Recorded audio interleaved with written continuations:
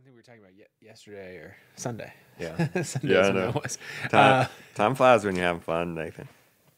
You could end up down this path of like pursuing freedom from the like freedom in your choices and everything else, and then you could end up, right? It's an expensive path, or it can be. Yeah. Because we're looking at, I need to do this. I need land. I need tools. I need learning. All these other things. At the very least, it's time consuming, and so you could end up being less free if you're like trying to do this path and tied to a job or something else that. No, I like that you said that, because this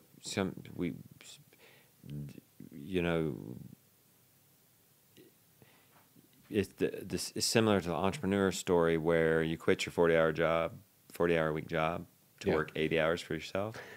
So if you're not, and you might enjoy it, and that's okay.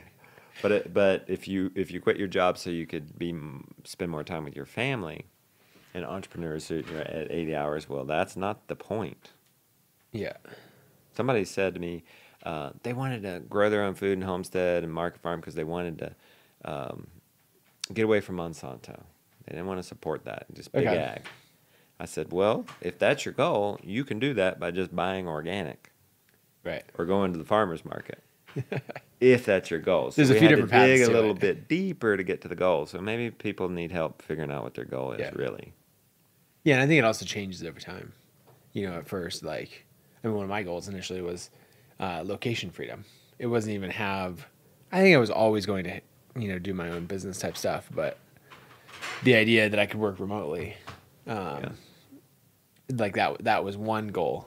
And then, from there it evolved. Like I was applying for companies where I could work remotely, work from home, not have a commute. Yes. And then it was like, well, I don't just want to work remotely. I want, and you start to unpack it and you realize, okay, it goes, I actually want full control of my time. Oh, I want full control of what I am working on, and I want to pursue this angle of making money versus that angle.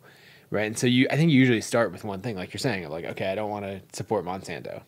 Yeah. And then you like start to unpack the layers and you're like, oh, it's a bunch of other things. And if people don't dive in and keep asking why and keep peeling it back, and it changes over time. So you can't be like, you probably can't get it all the way there in one go. But if you don't do that, then you're probably going to find that, you do all this, you're growing your own food, you're running your own business or whatever. You're like, oh, this isn't what I hoped it would be. And because you didn't actually get all the way to what you wanted. The other thing that I'd say in that is to write it down, because it changes. Like so many people don't write down what they want or how they're going to get there. And then those who do write it down don't refer back to it. And I think one of the most powerful things is to write, whenever you're going to do something, write down what you expect to happen. Wow. And it's a snapshot of this moment in time of your worldview, right? Because you're like, okay, business example, right? I'm going to launch this YouTube channel. By the end of this year, it's going to go from, 50 subscribers to 500 subscribers. And who knows what's actually going to happen, but at least you wrote down what you thought was going to happen. Okay. And so then if it only gets to 250, you're like, oh, that wasn't good. Or maybe it gets to 5,000. But I come across people who they start something and say it gets to 5,000. They're like, and someone's like, oh, are you happy about that? And they're like, well, I actually don't know. Like I didn't write it down. So something we do at work is we always write down what we think is going to happen, because then you can calibrate. For a bunch of reasons, you can decide, was that good or not? But then you can start to calibrate your own ability to predict and your own, did it get you what you wanted? I'm going to start a YouTube channel so that I can get to, freedom or earning money or, and you write that down. I was going to say, did is it this get goals? Me what I Are you setting goals here, or is this predicting? I think it's both. Okay. Yeah. But my whole thing is write down everything.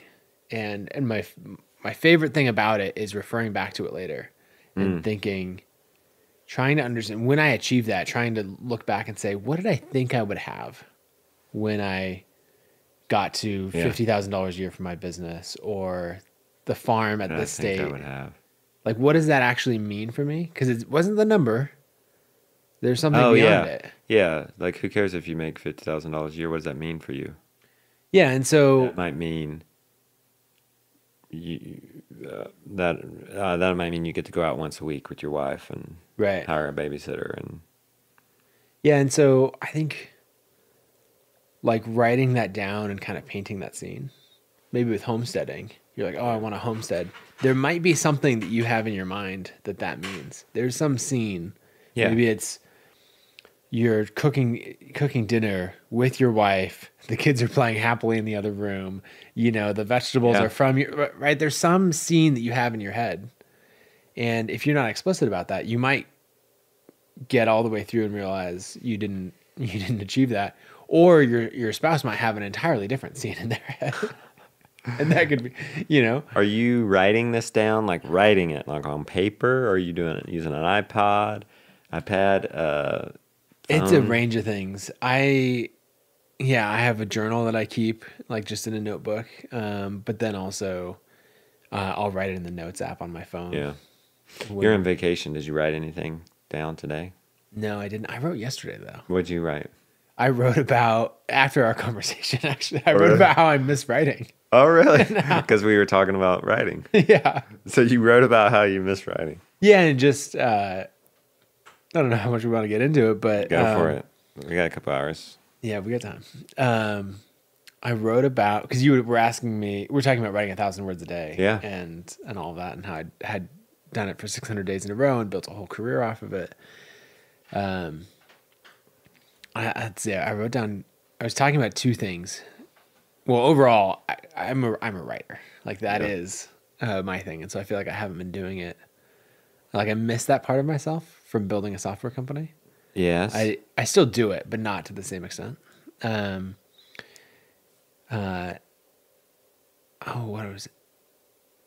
was one thing, like not making time for it was one thing, but really I realized that I started to set a much higher bar as I got more of an audience, right? When it went from like 500 people to 1,000 to 10,000 to 25,000 people reading my content, then I'd start to write something like, oh, this isn't good enough. Yeah. You know? And I would shelve it or whatever else, especially when trying to come back and restart like a writing habit. And that was totally the wrong approach. Like kind of in my journaling, writing the other day, I just realized I can still have the bar high on what I publish, but the bar should be very low on what I write. Yeah, for sure, right? So you were setting the bar high for even what you wrote down privately. Yeah, or even what was worth, and not for like journaling type stuff, but if I was going to write an essay about like something in business or building an audience, you know, you get down a path, and you're like, oh, this isn't that good. Yeah. And it's like, well, yeah, of course it's not that good. It's a first draft, you know? And like, I was reflecting on two essays that I've written. One's called The Ladders of Wealth Creation, and the other is The $1 Billion Creator. The quick synopsis is, Ladders of Wealth Creation is just a systematic way of building wealth over time and trying to unpack all of these principles that, I've kind of learned over the last 10 years or so. And that's your writing project you're working on right now? That's one that I've published that I'm really proud of. Sweet. And then there's another one called The $1 Billion Creator, which asks the question of like, if you have an audience, you can point that attention anywhere you want, right? So what's the highest leverage place to point that attention for building wealth? And in the essay, I unpack a bunch of examples from like Mark Sisson, who wrote Mark's Daily Apple, and then did Primal Kitchen, and you know all the stuff to who else? I think we have Dr. Dre in there, and a whole bunch of other examples. Nice. But that came together over a long period of time. I didn't sit down and write that essay, either of them. Like I got stuck on parts of it. I was like, why is it this way? Or things that I knew intuitively. I thought, you know, like you see something like Jessica Alba starting The Honest Company, and you're like, oh, that's interesting. She's making more money from The Honest Company than she is from her acting career. Why is that? So you start to notice things like that. Oh, she has equity in this thing that she's doing. Okay. Or you notice like Mark Sisson sell Primal Kitchen for $200 million. You're like, well, hold on. His blog was wildly successful, but like to the tune of $2 million a year. What's the difference here? And so I would notice things like that and start to write it down and try to like take a stab at maybe it's this. And then run ideas by friends and like get them to build on it. And so anyway, I guess the meta point is a lot of these things that I've written that I'm really, really proud of started in like a very incomplete, nonsensical, like, just stuck with a question and then attacking it from a bunch of different angles. And then through writing, it became clear and I felt like I could explain it well. Yeah. And so what I realized I've been doing in my writing is only writing things that I can sit down and be like, oh, it's this. Let me explain A to Z how it works. And that's not how effective content creation happens. I think like the best content creation starts with a question. And then it starts with you as the one writing it, creating it, the hero of the story, whatever, trying to figure out and unpack that, like going on a journey rather than coming in as the expert being like, this is what it is. And the good news is it's much easier to create content when you approach it that way. A lot less pressure. Oh yeah. How did Mark do it? He had $2 million value in his blog, and he's able to produce $2 million in revenue or whatever with his blog, and then he basically 200 or 100x'd it. Yeah. If he was able to then do for those that don't know, like Primal Kitchen, that's like salad dressing out of avocados, so it's this health angle. Yep, like paleo friendly MSG and stuff. Yeah. Keto, I think he's a big keto guy. He's got the book 2 Meals a Day kind of guy. He's intermittent fasting. What's the key? Well, so what in all of these examples, what they do is you take something like what Mark was doing, where he was directing attention to ebooks, other digital products, a lot of affiliate type stuff, right? Someone else would have a business and he would promote that. Yeah. Right. That was a good fit for his audience. And you see a lot of these bloggers or content creators that get to that path. And they have incredible leverage, right? To be able to work a job and make $1 million pretty much by yourself. He might have had 2 or 3 people working for him. Yep, some contractors, an assistant, that kind of thing. Like, it's amazing. The leverage from an audience is huge. But then you're like, okay, what's the difference between that and something that could make $100 million? And really what it is you have to direct it to a product that can be sold in mass to a broader audience where you own equity in that. So if you think of with Primal Kitchen, right? It's something that if you like their avocado mayonnaise, right? You're going to buy that on a regular basis. And so you got some recurring purchases in that. It has brand equity because you're like, oh, Primal Kitchen, I've been buying these 3 items from them. They just came out with a salad dressing. Let's try that too. But the most important thing is that he has equity in it. And so that he actually owns that. Another example, the actor Ryan Reynolds. He does, he plays Deadpool. He's in tons of movies. He gets paid for his time doing that, and the movie, he makes residuals as the movies come out. But you see him like doing endorsement deals, right? He's getting paid to represent this product to this TV commercial. Who knows? Maybe he gets paid $5 million to show up and film a TV commercial. Like, it's amazing for him. But what you've watched him do over the last 5 years in particular is buy companies, become the face of the company, and then build the value a huge amount. So he'll buy the company that he's endorsing. Yeah, because he goes, I don't want to get paid a little bit. I want equity. I want equity.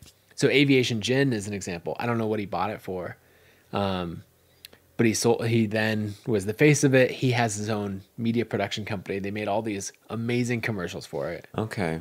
And then he's building up equity, right? The value of the company goes from here when he bought it to here. And instead of going, oh, I'll take a percentage of that or, pay me for my time in front of the camera, he's saying no, I want the full value. Another example was Mint Mobile, which is a cell phone provider. that he bought, became the face of, had his marketing company create all these great ads for it, and it's now worth like 10 times as much. And then that company can scale in a different way than he could do just by himself with his direct audience. And so he can be this leverage point. And The Rock does this really good too. If you follow The Rock on Instagram, I don't follow him, but he started his own tequila, and he'll document him going around and he on his flight tour to meet with all the CEOs and try to get this tequila in there. And so I imagine too, he's probably not he's not the best actor in the world, right? But he's the highest paid actor in the world, and it could be because he has a following to say, "Hey, Jumanji's out now." He's documenting that, and it's coming along, and he's owning this.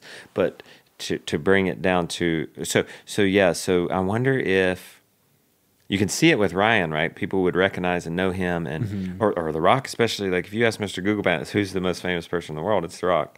So calling up and getting an appointment with a distributor, it's gonna be a little easier, isn't it? Yeah. Any of those things. Another example is George Clooney. Had a phenomenal acting career for a very long time.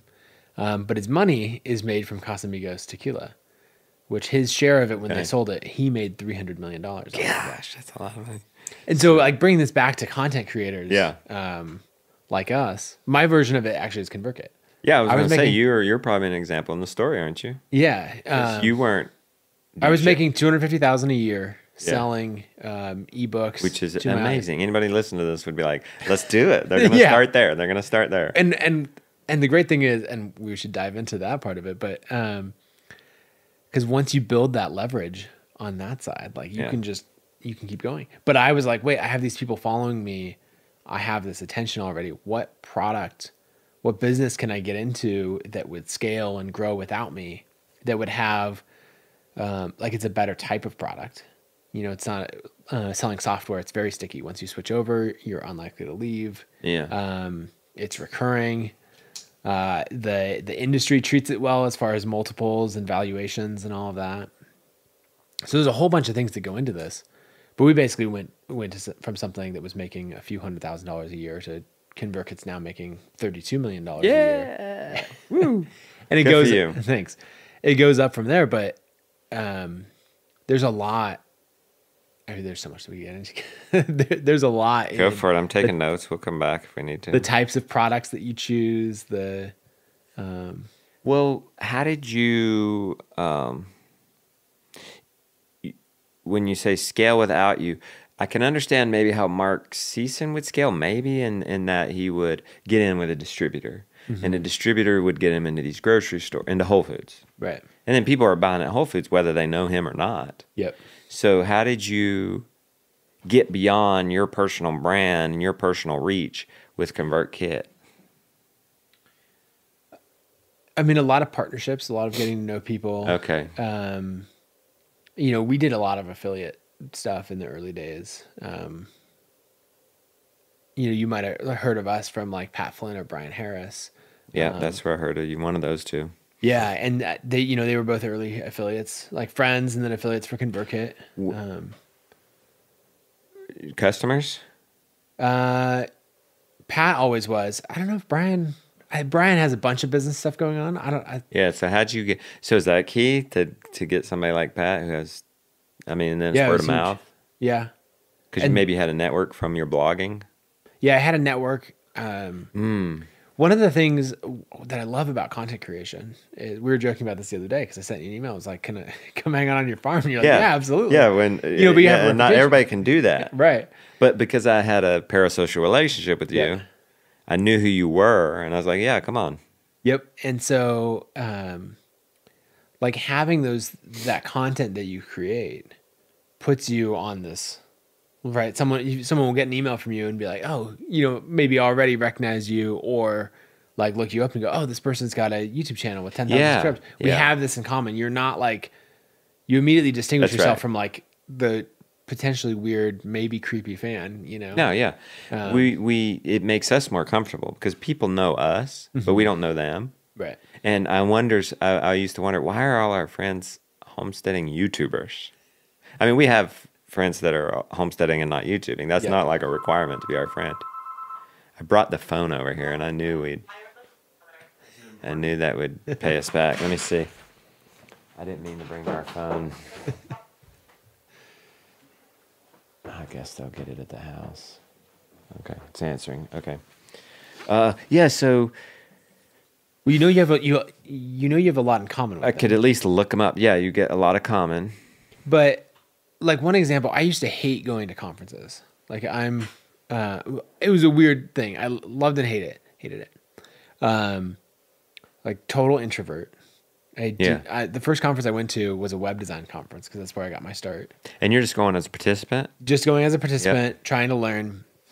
And I remember this interaction. It was in Seattle, and there was a conference venue on the waterfront, and then a little further down was the hotel, also on the waterfront. And we're walking out, like, good day at the conference, but I didn't meet anyone other than like one person who was sitting next to me who like introduced himself because I did not like introducing myself to other people. And so then I'm walking back. It was a good day, but like I felt like it would have been cool to meet people, but I couldn't bring up the courage to like say hi. And I realized that like 7 of the conference speakers were walking in front of me down the Seattle waterfront. And I was like, oh, these are people. I've read all their blogs. I learned web design from these 7 people. And so I was like, oh, maybe I can like just join their conversation. Yeah.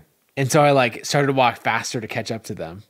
And then I was like, no, there's no way they want to talk to me. And I like walked slower, you know? And then, and I was like, no, this is the like, build the courage, you know? And then I started doing it and like, no, they're all friends. They, you know, and so it didn't. And we turned into the same hotel and they like turned into sit in the lobby and like hang out and chat. And I'm like, maybe. And I just keep going to my room. And I remember thinking that like, there's no reason that they would want to talk to me or, you know, and just moved right along. About 2 years later, I started my blog and I wrote and sold my first book. Like built up not a big audience, but maybe 3,000 people on an email list, 4,000 people. And I'd been blogging about the whole journey. And I went to a conference that was like, it was called MicroConf, and it was a bunch of like software, digital entrepreneur type people. And I went to that conference and had a completely different experience because people were like, oh, Nathan, I read that post that you put out, you know, about how you did your ebook launch. And I was staying there in this circle of people who like, we were just having a great conversation and they were like coming up to me and someone came up and said, oh, I got to run to this other thing, but I just want to say hi. And the line that he said that always stuck with me, he was like, if my friends knew I was at a conference with Nathan Barry and I didn't say hi, like, they would like give me a hard time about it. And I was contrasting those two things of like, I was still the same relatively shy, introverted person just 2 years later. But the difference is I'd put content out on the internet. People had followed me. And now I didn't have to introduce myself to anyone. I mean, in this certain circle. And that's what even like a small audience does. And so it means that when you reach out to people that you want to connect with, you know, wanting to partner with someone like a Pat Flynn or, you know, wanting to do chores at the Rhodes farm, you know, all of that, right? People know you from that audience. And it's so worth it. Yeah. Does, I wonder if, going back to scaling. Okay, so you scaled to ConvertKit. You were meeting a need inside of your target market. Mm-hmm. Your target market was online business guys, content creators. Yep. Your target market was me, anybody. It could be somebody trying to make a living homesteading or somebody like making a living baking cakes or whatever, right? Yeah, it's all content creators. So content creators. So I wonder, so you scaled to service them. I scaled maybe, and maybe I'm missing something, but I scaled to Abundance Plus, where that's a service to my audience that hopefully it is. It's not just an extension of the Justin Rhodes Show. It's something else. Yep. Do you think that's my scale? I or do you think there's something out there that's different? I think Is that my 100x? I think it's probably your 25x. Mm. So let's break it down. So we can talk about you specifically, or like say a YouTuber with 500,000 subscribers, right? There's a lot of reach. Yeah. If we break it down into a few categories that we make up on the fly, one of them, right? You have this audience. Sounds like you're prepared for this. Yeah, but exactly. Trust me, he's not. We started before we even told you. So the first thing is we've got this audience and we're making money through YouTube AdSense. yeah. 500,000 subscribers, decent engagement. How much money should I be making on AdSense?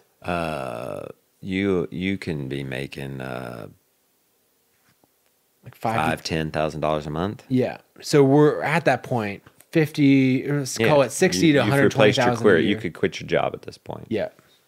But a lot of people stop there, or they're like, hey, let me maybe do like a brand deal in addition to that, or like 1 or 2 a year. Okay. Right. That's one category. If you talk to a YouTuber in that category and they're like, I've made it, what would you say about their earning potential that they don't realize? I would say there's an easy way to 10x that. Yeah, you've with climbed creating your own digital products. Yeah, so like building an audience in addition to YouTube, whether it's email or text messaging or Instagram, because what if this is it too? What if YouTube pulls the plug and they threaten to pull it, especially with homesteading? Yeah. Well, that's how, I don't know if you know this, but that's how Abundance Plus was born. We were on the tour and YouTube started coming off pulling things. You can't show guns, you can't show butcherings. Okay, we saw the writing on the wall and we said we need our own platform. Right. And it started Abundant Permaculture membership. And that was always a backup.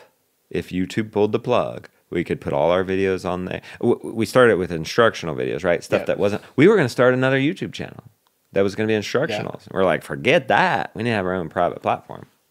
Yeah. So as you do that, right, you go from the content, just on YouTube, we're making money off of ads, and then kind of from there, you've got your own content or your own platform, maybe an email list. You can push out, say like, hey, I'm launching this ebook, I'm selling this thing, and that is a pretty clear path to doubling revenue. Yeah, right, at least. Now, what you've done is a tier beyond that, which maybe a couple of tiers beyond that, but you've got recurring revenue, which is this it's amazing. Because I would do ebook launches or something, and I'd make $25,000 in a day from an ebook launch, but then it tapers off. And if you're trying to hire employees or scale beyond that, you're like, okay, how many launches? And what if one launch doesn't do as well, and I still need to make payroll? And so recurring revenue is this thing that's amazing. And YouTube income can drop drastic. Yeah, like you get paid per click. But that can, right now, we're at like 20 CPM, so $20 per 1,000 views, something like that. But that's not normal. Like it's normally 10 or 5, or whatever. Your audience is really engaged right now. And it can just be all over the place. Yeah, and so I think... so that reoccurring revenue, that was it too with the early Abundance Pluses. Yep. And then I think the other lever... bit of leverage that you have in that with Abundance Plus is that you've taken it beyond just you. Okay. Right? You've started to bring in other people. And that's really important because then it starts to grow. Like, what if someone's like, oh, I love Justin's content, but then, I actually you get someone else in that they resonate with more. Yeah. Right? And so it can build on itself. And that could be a thing. Now it can be promoted much more by other people, so you can get marketing channels that coming in from different sources. We hired an affiliate manager to reach out and try and gain affiliates. That's going okay. It's a lot of work. Yeah. So I would get to you too is I don't like that work. Like the partnerships, I hate getting on the phone. If you have a hard time getting me on the phone, somebody might line me up to talk to an event let's get on the phone and chat. And I'm like, let's see if we can handle it by a text. Yeah. But partnership, I hear you. I mean, we partnered with another creator, Roots and Refuge, and we launched a show for them, and it did really well, and it really increased membership. And I enjoyed that because they're friends and whatnot. But and that's something where they're putting in the more content that's created, it's going into this one thing that continues to build value. Whereas what a lot of content creators do, and to be clear, they should start doing this and then go to what you're doing now, is like release one thing, right? Here's a set of plans for how to build, a chickshaw, right? Or whatever, right? You might sell this one thing, or you might sell an ebook or a small course on this specific this is where thing. you suggest people start. And then because after they've built that audience, there's so many skills to learn. Yeah. Like we could break it down. That's one thing in the Ladders of Wealth Creation essay we talk about is making money is a skill, just like playing the drums or the piano or something else, and you get better at it with practice. Okay. And so really it's this is an idea I first heard from a guy named Jason Fareed, who founded a company called Basecamp. And really it's like 1,000 small skills. Mm-hmm. And so if we think about content creation, right? Your first videos are not good because you shot them with your iPhone, the audio is not good, you don't know how to be on camera, you don't know how to edit it, right? And so you start to improve all of these little things. And then it gets to where you can create a great vlog and it's fairly effortless. You're not thinking about a lot of details. Same on the content creation side, right? If we're going to sell an ebook, you got to know what platform you're going to sell it on. How should you price it? Now you have to know how to write copy for a sales page. Where do you even host and make a sales page? Right? As you learn all of these things, it's hard. Yeah. But you gradually figure out each one of those, and the next time you do it, it's much easier. And then you can move up through. What a lot of people do is they launch one product, learn a bunch of skills, make money on that. Yeah. Launch a second product, learn more. The third product is easier. And then they get to this point where they have 4, 5, 6 products that are all kind of spread about. And if you put effort into one, it doesn't necessarily help improve the rest. Yeah. And so what you've done with Abundance Plus is you've made one thing that you can promote, and it's recurring, so that it's not like someone buys it once and then they that was the key. Have to pay you again. It was getting old, just living off of launches. You never know how they're going to do. Yep. And so now every time you do a partnership or you work, create content with someone else, it goes into Abundance Plus and it makes the whole thing better. It might only be 5% better because it's already so valuable, but it keeps building that up.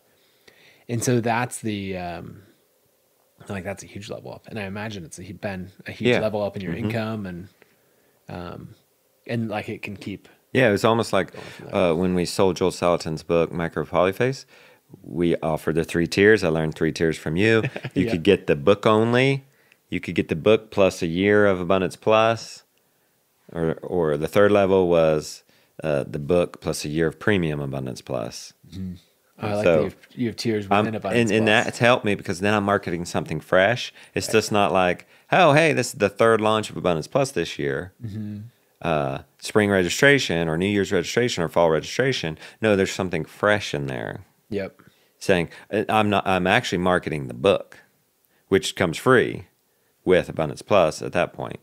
It's a new wedge that you get to drive in. It's a new sales angle. It's new content to create surrounding the pitch and all this stuff.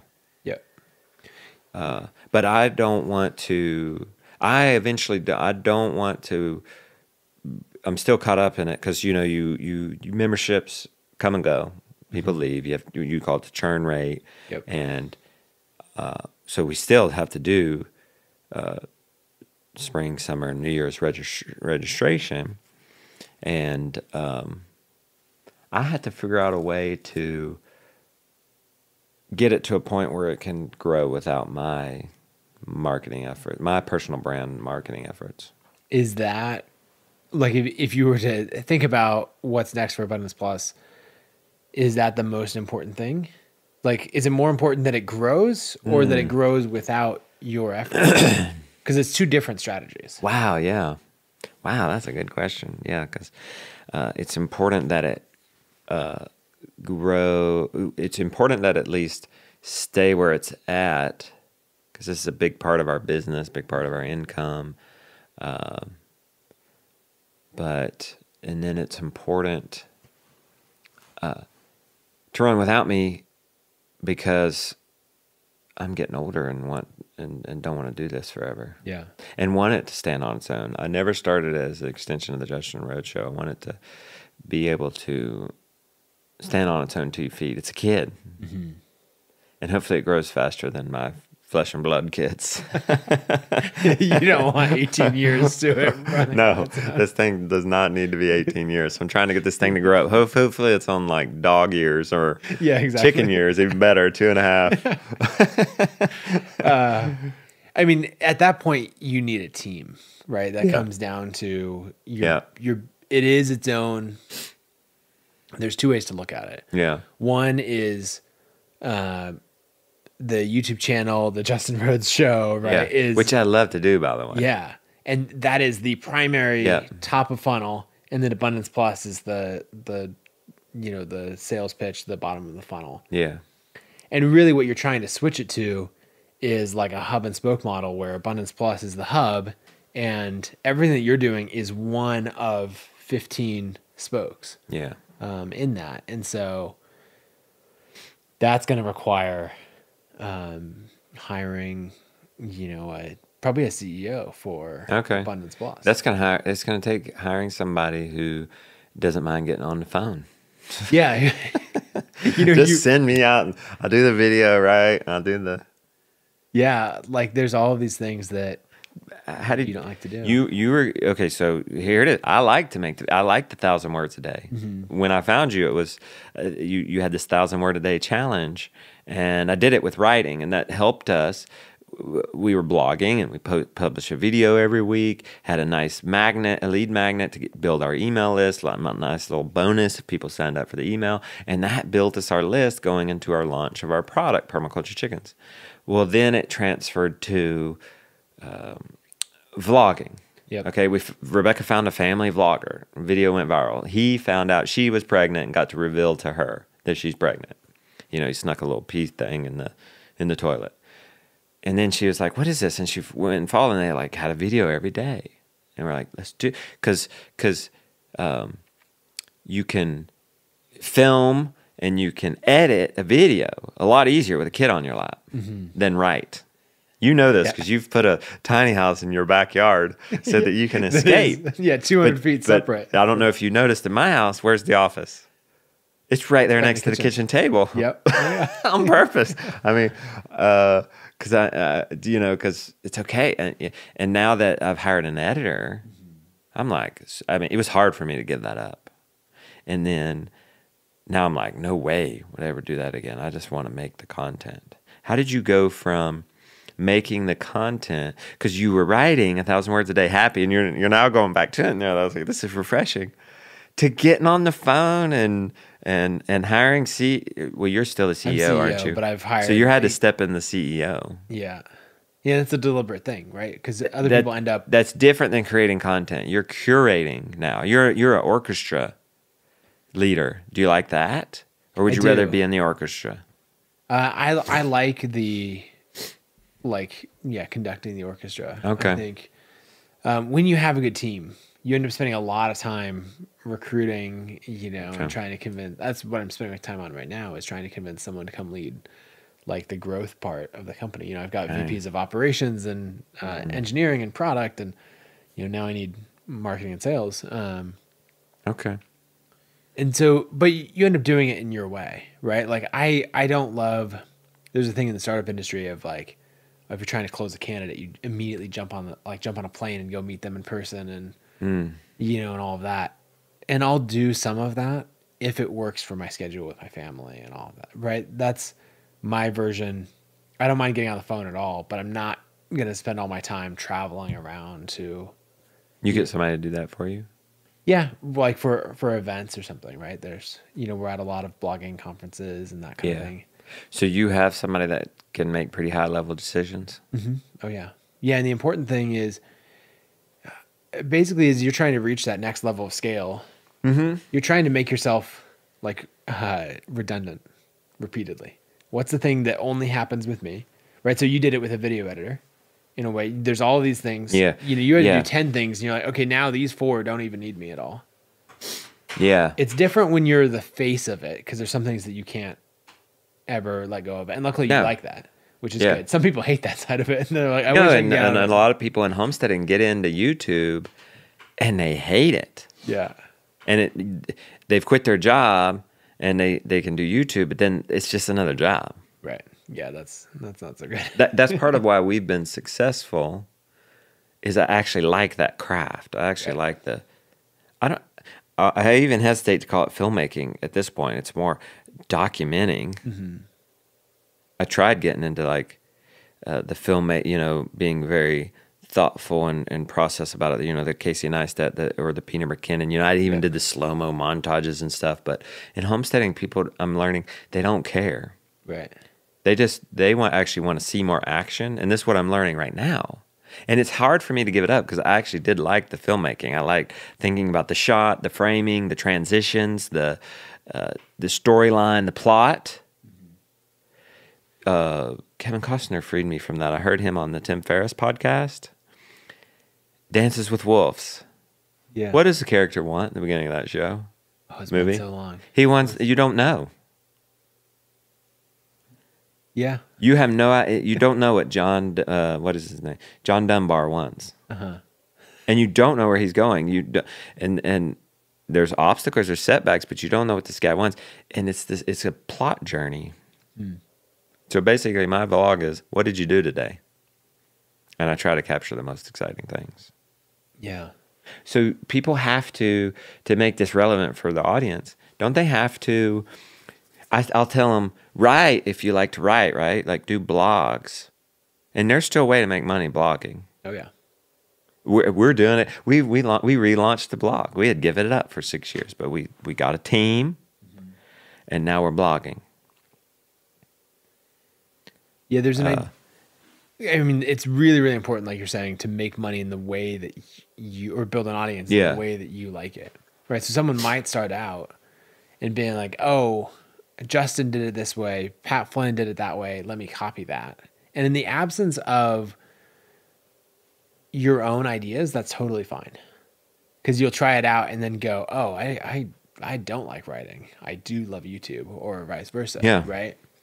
And if you go in with this assumption of like, oh, I don't think I'll like that, I'm not going to try it. Like, that's not good. And so instead that's true. in. How long should they try it? They're listening to this. They're not sure. And there's many choices. Voice, they could do podcasting. Mm-hmm. They can do short form video now. That's a whole nother option for you. One takes. I mean, I have one take videos on TikTok with millions of views. That's a good question on how long to try it. Writing, like, do you believe in this 30-day number, 60, 90?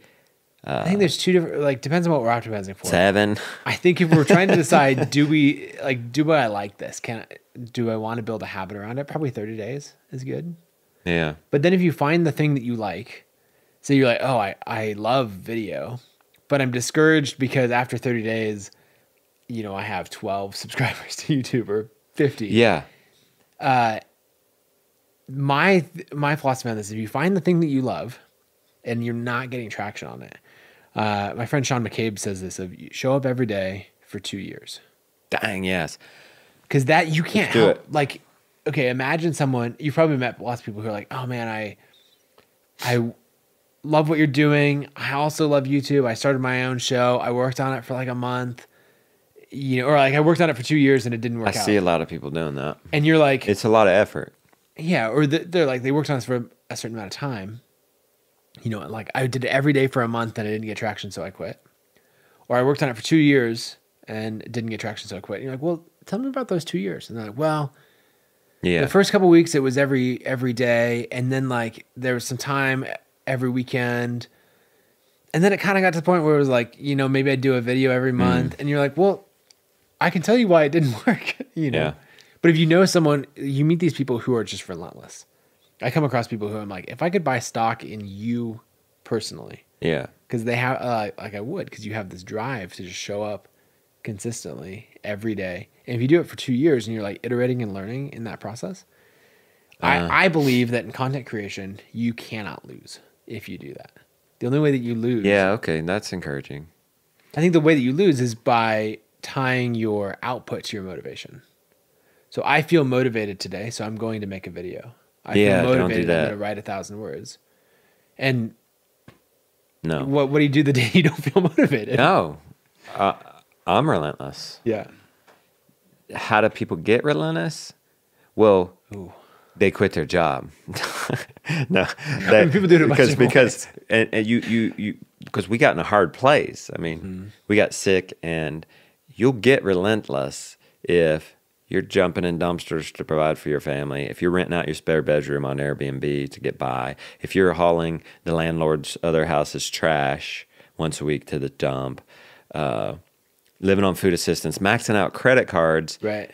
And a mentor hands you the 4-hour work week, and you see some sort of model here for a product, reading and video companion product, and then you start listening to Smart Passive Income podcast or whatever, right? While you're doing dishes, while you're driving. Dude, we had this janky minivan. We had to burn podcasts onto CDs and listen to podcasts on the CD in this janky van. So, okay, you were talking about that's how to get relentless. But I think what you just described is someone who's already relentless. Yeah. Yeah. And we were talking about this. I'll give you that. Because I guess I was even relentless in the sense that I would jump in a dumpster to feed my family, as opposed to going and getting a job. Because I didn't want to be away from my family. Mm-hmm. I'd rather jump in dumpsters. And I guess that's pretty relentless. That is. So, I mean, how do you...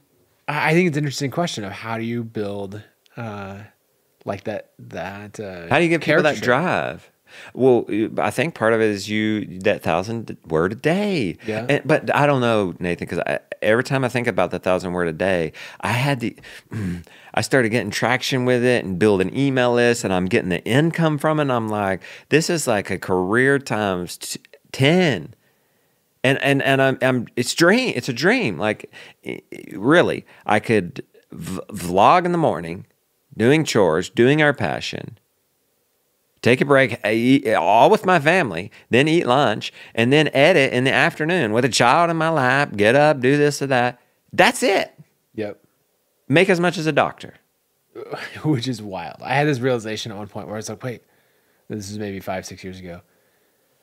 All my highest income friends are content creators. Most of them are college dropouts. Most of them, you're like, wait, I know. They're all making as much as doctors, lawyers, all of that. And wasn't that trippy when you're like, you're at the doctor's office and you're like, wait, make more than them. Probably. Maybe if there's some specialist. Right? Yeah, no, maybe not the surgeon, maybe not the right, but the general practitioner for sure. They're just starting out. Yeah, I think there's two things in what you're saying. One is, we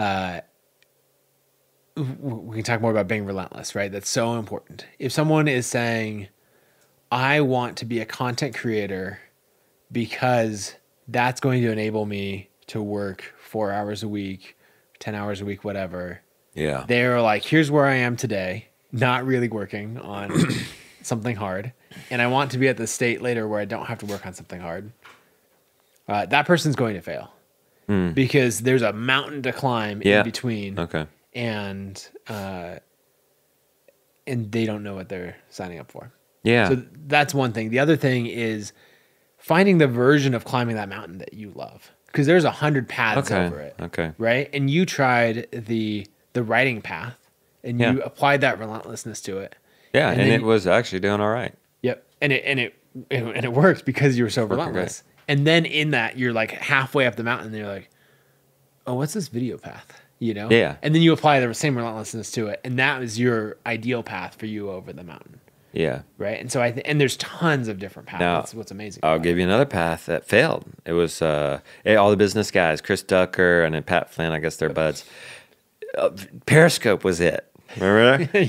Remember Periscope was the first time you could do it live on your phone. I did 150 of those straight. Wow. No matter what. I put the 1,000 word a day principle and 12, 24 people on at a time. That wasn't going to go anywhere. Pitching anything on that, building a product and pitching that. But I didn't stop blogging. I like to fail a lot, but fail small. Right. So I think maybe as we're trying these channels, you're staying consistent on your core thing. Yeah. You're trying out Periscope. Maybe you didn't need to try it for 150 days. Maybe 30 would have been enough. Maybe. We know that 5 that's wouldn't my have been. relentless at work there. I just wasn't going to give it up, or maybe until I found something else. And now... Right. You're saying, hey, I'm willing to swap something else. Yeah, and I don't know why. I guess I'm always open to there's going to be something else. Even now with the rise of TikTok and Reels. Yep. I'm having the sense that I need to do something with vertical video. Yeah. Haven't really found the footing there yet. Haven't put the relentlessness into it yet. And it could be that you're like, look, I'm always going to have one main focus, one and then one focus, one side, and one experiment. Yeah. So it's like, hey, I'm going to my main is the YouTube channel. Yeah. My side is the email list, some level of written, because you have an ability. If I want to promote something, I'm going to put it in my video, but I also want the ability to email you as well and hit on 2 channels. Yeah. When we launch, the email is basically the outline or the script for what ends up being the video. Yep. Yeah, and that works really, really well. And then have this third thing where you're like, I'm not going to play around with Periscope and TikTok and Twitter, 8 things at once. I'm going to have one slot that I'm playing around with. And so you're like, look, I'm going to try TikTok and Instagram Reels because it's effectively the same content. And I'm going to play around with that for 30 days. And taking it all the way back, I would write down what do I think success looks like. Yeah. If I'm 30 days of on TikTok, and you have a bunch of videos that have 5,000 views and one that has 1 million. Like, was that success? Maybe, maybe not. I might have just. You would have needed it. Yeah. Yeah. My friend Morgan Gold asked me because I was thinking about going from 5 shows a week to 1, and it being better. hiring a video guy and it being more like a show. And he's like, well, how would you know it's a success or not? And I'm like, touche, good question. And on the surface, we'd need to get at least as many views. Right. So if 5 shows, 50,000 views each minimum, that's 250,000 views. Is this one show going to get 250,000 views? Right. Yeah, I like the approach that you've taken of the consistent vlog and then going and producing, like a TV show quality. Yeah.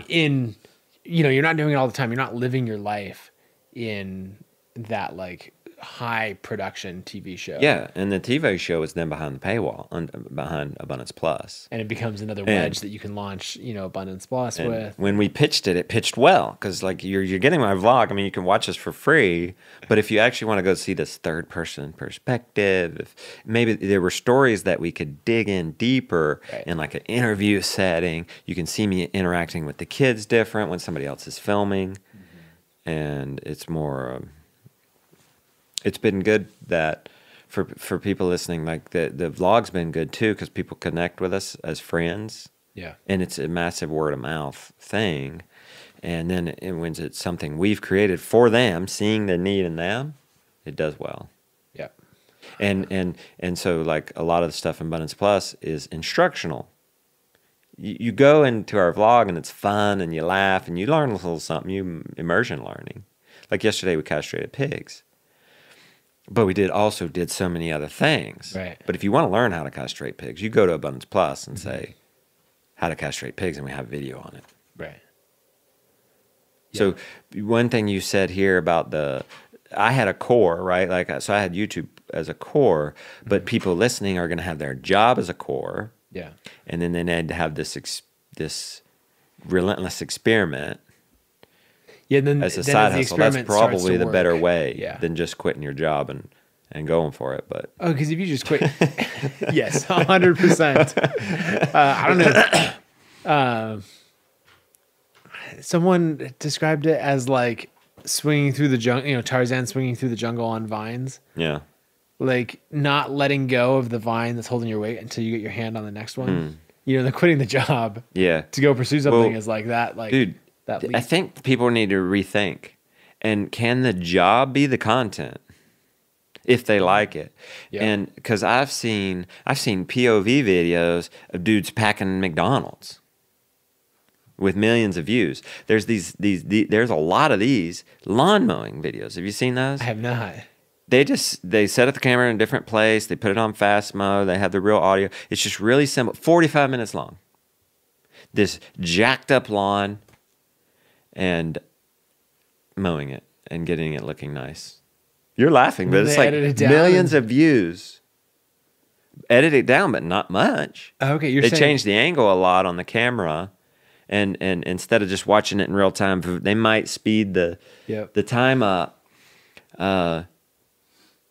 But the model's different. They might have been landscaper. If you're a landscaper and you like it, you start creating content around that. It doesn't add that much more time. Well, because the other thing is, if we go back to these skills, right? Being a content creator. Let's say I'm a landscaper. Yeah. And I want to be a food YouTuber. I want to, like, my side thing is I want to be doing a cooking vlog and all of that. Yeah. Right. On one hand, you could be like, there's nothing, they're worlds apart. Okay. Yeah. You're going to have to do a side hustle. Well, no. So in that, building on what you were saying is, if you think about like all the camera, like you probably spend a lot of time spread out over a long period of time, learning how to operate a camera and how to edit and all of that. Right. I could say I'm going to make landscaping videos because I can do that in my day job. Yeah. Yeah. And I'm going to learn all these content creation skills. That's true. And those will translate really, really well. Yeah. Right. How to make a video, how to edit, how to shoot, you know, getting comfortable with all of that. You could also, you might hate landscaping, but you might not hate it if you get some traction making films about it. And it's the same with car detailing. It's the same. There's the same concept. And then you get to the point where these guys are, and they're driving around looking for crappy yards, knocking on the door and say, I'll mow it for free. Because they're making thousands of dollars to make the video, if not 10. Well, if it's 1 million views, they're making like $60,000. Right. To mow this person's lawn. It's pretty good. And this one guy got to the point where the guys, no, I don't want it for free. I have this guy. He's like, but it was clearly overgrown. Yeah. He paid him $100. Then do you mind landscaping so much anymore? If you only have to mow one lawn a month? I think it's fascinating the things that content enables that you couldn't otherwise do. Yeah. Like there's a show called My First Million, and Sam Parr and Sean Purry, who are on it, they talk about a bunch of random ideas. But they were talking about this idea of Michael Jordan's house is up for sale, you know, in like Chicago. And I don't know what it's selling for, like $5 million, $10 million, right? It's this ridiculously large, I don't know, 25,000 square foot house, all of that. And they were like, hey, someone should buy this because it wasn't that expensive for what it was. And they were going back and forth. And as I was listening to them, I was thinking about, like, this is what content enables. You could buy the house, make content about it. Yeah. So much so that it pays for the house. And then you turn it into like a whole Michael Jordan museum where people are paying for that. Or another example. Did they buy it? No, they didn't. The first million guys? I think they should have, though. But an example, so I'm involved in this ghost town called Cerro Gordo. Okay. Which, if anyone watches I've seen those videos. Yeah, Ghost Town Living on YouTube. So I came in just as a small investor and then ended up buying out more. What were you investing in? The property? Yeah, so or the channel, the YouTube channel. The property. The YouTube channel actually came a couple years later. Oh, okay. Yeah, so we bought the property in 2018, and the YouTube channel came in 2020. And so today, the YouTube channel is 1.5 million subscribers. You know, a new video, like, it's pretty normal for it to hit like top 25 trending on YouTube when a video comes out. So it's driving great AdSense revenue. There's sponsors in the video, like there's all this stuff. But what I thought was super interesting is a ghost town on the top of a mountain near Death Valley is a wildly expensive venture to restore. And so there's no way you could do it without content. But content is paying for this whole thing. I believe it. So an example is the elevation of the town is 8,000 feet. And if you stand on the peak behind the town, if you look one way, you see Death Valley. And if you look the other way, you see Mount Whitney. So you can see the highest and lowest points in the continental U.S. Wow. Standing on this property. So it's incredibly remote and hard to get to. And so we're rebuilding the hotel there because it burned down in a fire. And so they have to pour concrete. And no concrete company will deliver concrete like up this dirt road. You have to drive. It's a mile vertical, 7 miles up this dirt road. And then you get these YouTubers called the Diesel Brothers. They have a YouTube channel. They're out of Utah. And they say, like, they hear about the problem. They're like logistics stuff. They're like truckers. And one of them's a helicopter pilot. And they like this. And they say, hey, we'll come do it. We're just going to make content about it. Yeah. And so it's wild what they do. They bought an old cement mixer and they fixed it up, right? It had a cracked frame, but they've got a whole machine shop, so they fixed that up. They brought in a whole crew. They trucked it all in from Utah. And then they poured all this concrete. You know, you have all these problems of getting water up the mountain, all of this. They solved all the logistics problems. And their running joke is like, hey, this is really expensive, so we're going to make 4 videos about this instead of the 2 we originally planned. Because that made them... Yeah. I mean, they spent $200,000 or more doing this. Yeah, and I want to say 4 videos makes more than one longer one. Yeah, and so what they did, I mean, and they've been back several times and making content about it. I think their channel was like 400,000 subscribers when they first came out to help the town. Now they're about 1 million. So that's taking a problem and turning into a solution. That's what permaculture teaches you to do. Yeah. And I'm telling the listeners here is you got homesteading, you got lots of problems. And a lot of time people think, oh, I got to be just right. And I got to show all the good stuff and it going right. But, you know, just a reminder to me that, you know, this morning we're in a hurry. We got to get all the chores done before you come. And I moved the milk sled and run into a tree. And we're leaving tomorrow too, so we got all packing today. And the chain rips the metal plate off. The carabiners are broken, and now I have an afternoon job. And that's a pain as trying to get chores done. But now I'm sitting here thinking, oh wait, I have an afternoon job because the homesteading content today was going to be kind of lame. Right. It was just going to be chores, and it was going smooth until then, and I wanted things to go smooth. I really did in my heart. Yeah, but now the plot thickened in the vlog, and it's going to be a more interesting show. Right, turn a problem into a solution. And now people are going to see me figure out how to get, and I don't have time to like fix it, so I have to just fix it enough so that it's still going to be working smooth for the farm center tomorrow. Right, and people can relate to that. Yeah, I mean, it's so relatable because when you have plenty of time, everything goes smoothly. When I'm like, hey, I have all day to do this project on my homestead, goes smoothly. But when I'm like, hey, I got an hour before the kids need to be at swim lessons and I'm trying to get this thing done, that's when it all falls apart. You know? And so everyone relates to that. That's what's interesting. Right. Isn't it? Like these guys with the concrete. Good for them. And these people mowing. There's too many opportunities there. We live in such an amazing time. And I've traveled, and I'm sure you have too. I've been in Honduras and seen the dirt floors and no fridges and no ovens. Yep. They don't have the privilege to sit here and say, what do I want to do? Right. What kind of content do I like to create? This is a bit of a wake-up call for people listening too, is just a door of opportunity is open before us. We'd be slapping everybody in the face who didn't have that if we didn't walk through that. And we didn't push through and write, even if we got COVID, even if the son got in the hospital, even if I only got 4 hours of sleep last night, even if it's Christmas, write. Because there are people with dirt floors who would die for that privilege. Yeah, I agree. But that's that relentlessness. Yeah. going back to that, how do you think we were kind of talking the other day about, is someone born an entrepreneur? Yeah. Or if they, can that be a learned skill? I think there's, this is on the fly, but I'm just thinking about, I think an entrepreneur is someone who has that relentlessness and finds a way to direct it to something that has leverage. Because you were completely relentless when it came to caring for your family. Yeah. But doing the chores for your landlord as their property, all of that has no leverage, right? It is very much time for money. Whereas like if you create a video, same amount of work to make the video if it's viewed by 5 people or 5 million people. Yeah.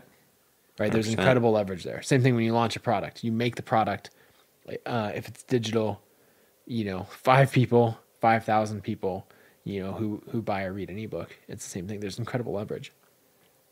And so I think there's these two things to make a good entrepreneur. And one is you have to be relentless. And the second is you have to understand and know how to see and apply leverage. So on the first one, like if someone is not relentless now, do you think that's a learned skill? Or do you think you have to learn it as a kid, right? Working hard with your dad, Yeah. Can someone learn to be relentless? I'm not a clean guy, organized guy. But I'm getting there. Our garage has never been clean, but now all of a sudden, had this electrician come by. He had this amazing trailer that he kept super organized, and I'm on this path of trying to be more organized. And I quizzed him and got him on the blog, and like just a few of the things he said helped me. And so even if I don't have time after we've quit chores, I'll make time later in the day to go pick up the garage. Yeah. Now, so I want to say people can change. What you're really saying is, can people change maybe? Yeah. And I want to say they can, but is there something in me that is now going to enable me to be relentless about cleaning that garage? Or am I learning that because I'm forcing myself? Yeah, right. And with my health, I was able to do carnivore for 60 days. Meat, eggs, salt, and butter, and that was it. Because you're able to. So yeah, is that a learned thing? Just saying I'm gonna do it because I've gotten so sick and I just want it so bad? Because I know we're trying to pull something out for the audience here, but well, I think. Can it be learned like in your 1,000-day challenge or 1,000 words a day challenge? Could somebody then after 30 days really then become relentless when they wouldn't have been? I think that people can, but it might take very different life circumstances. It takes a strong desire. Yeah.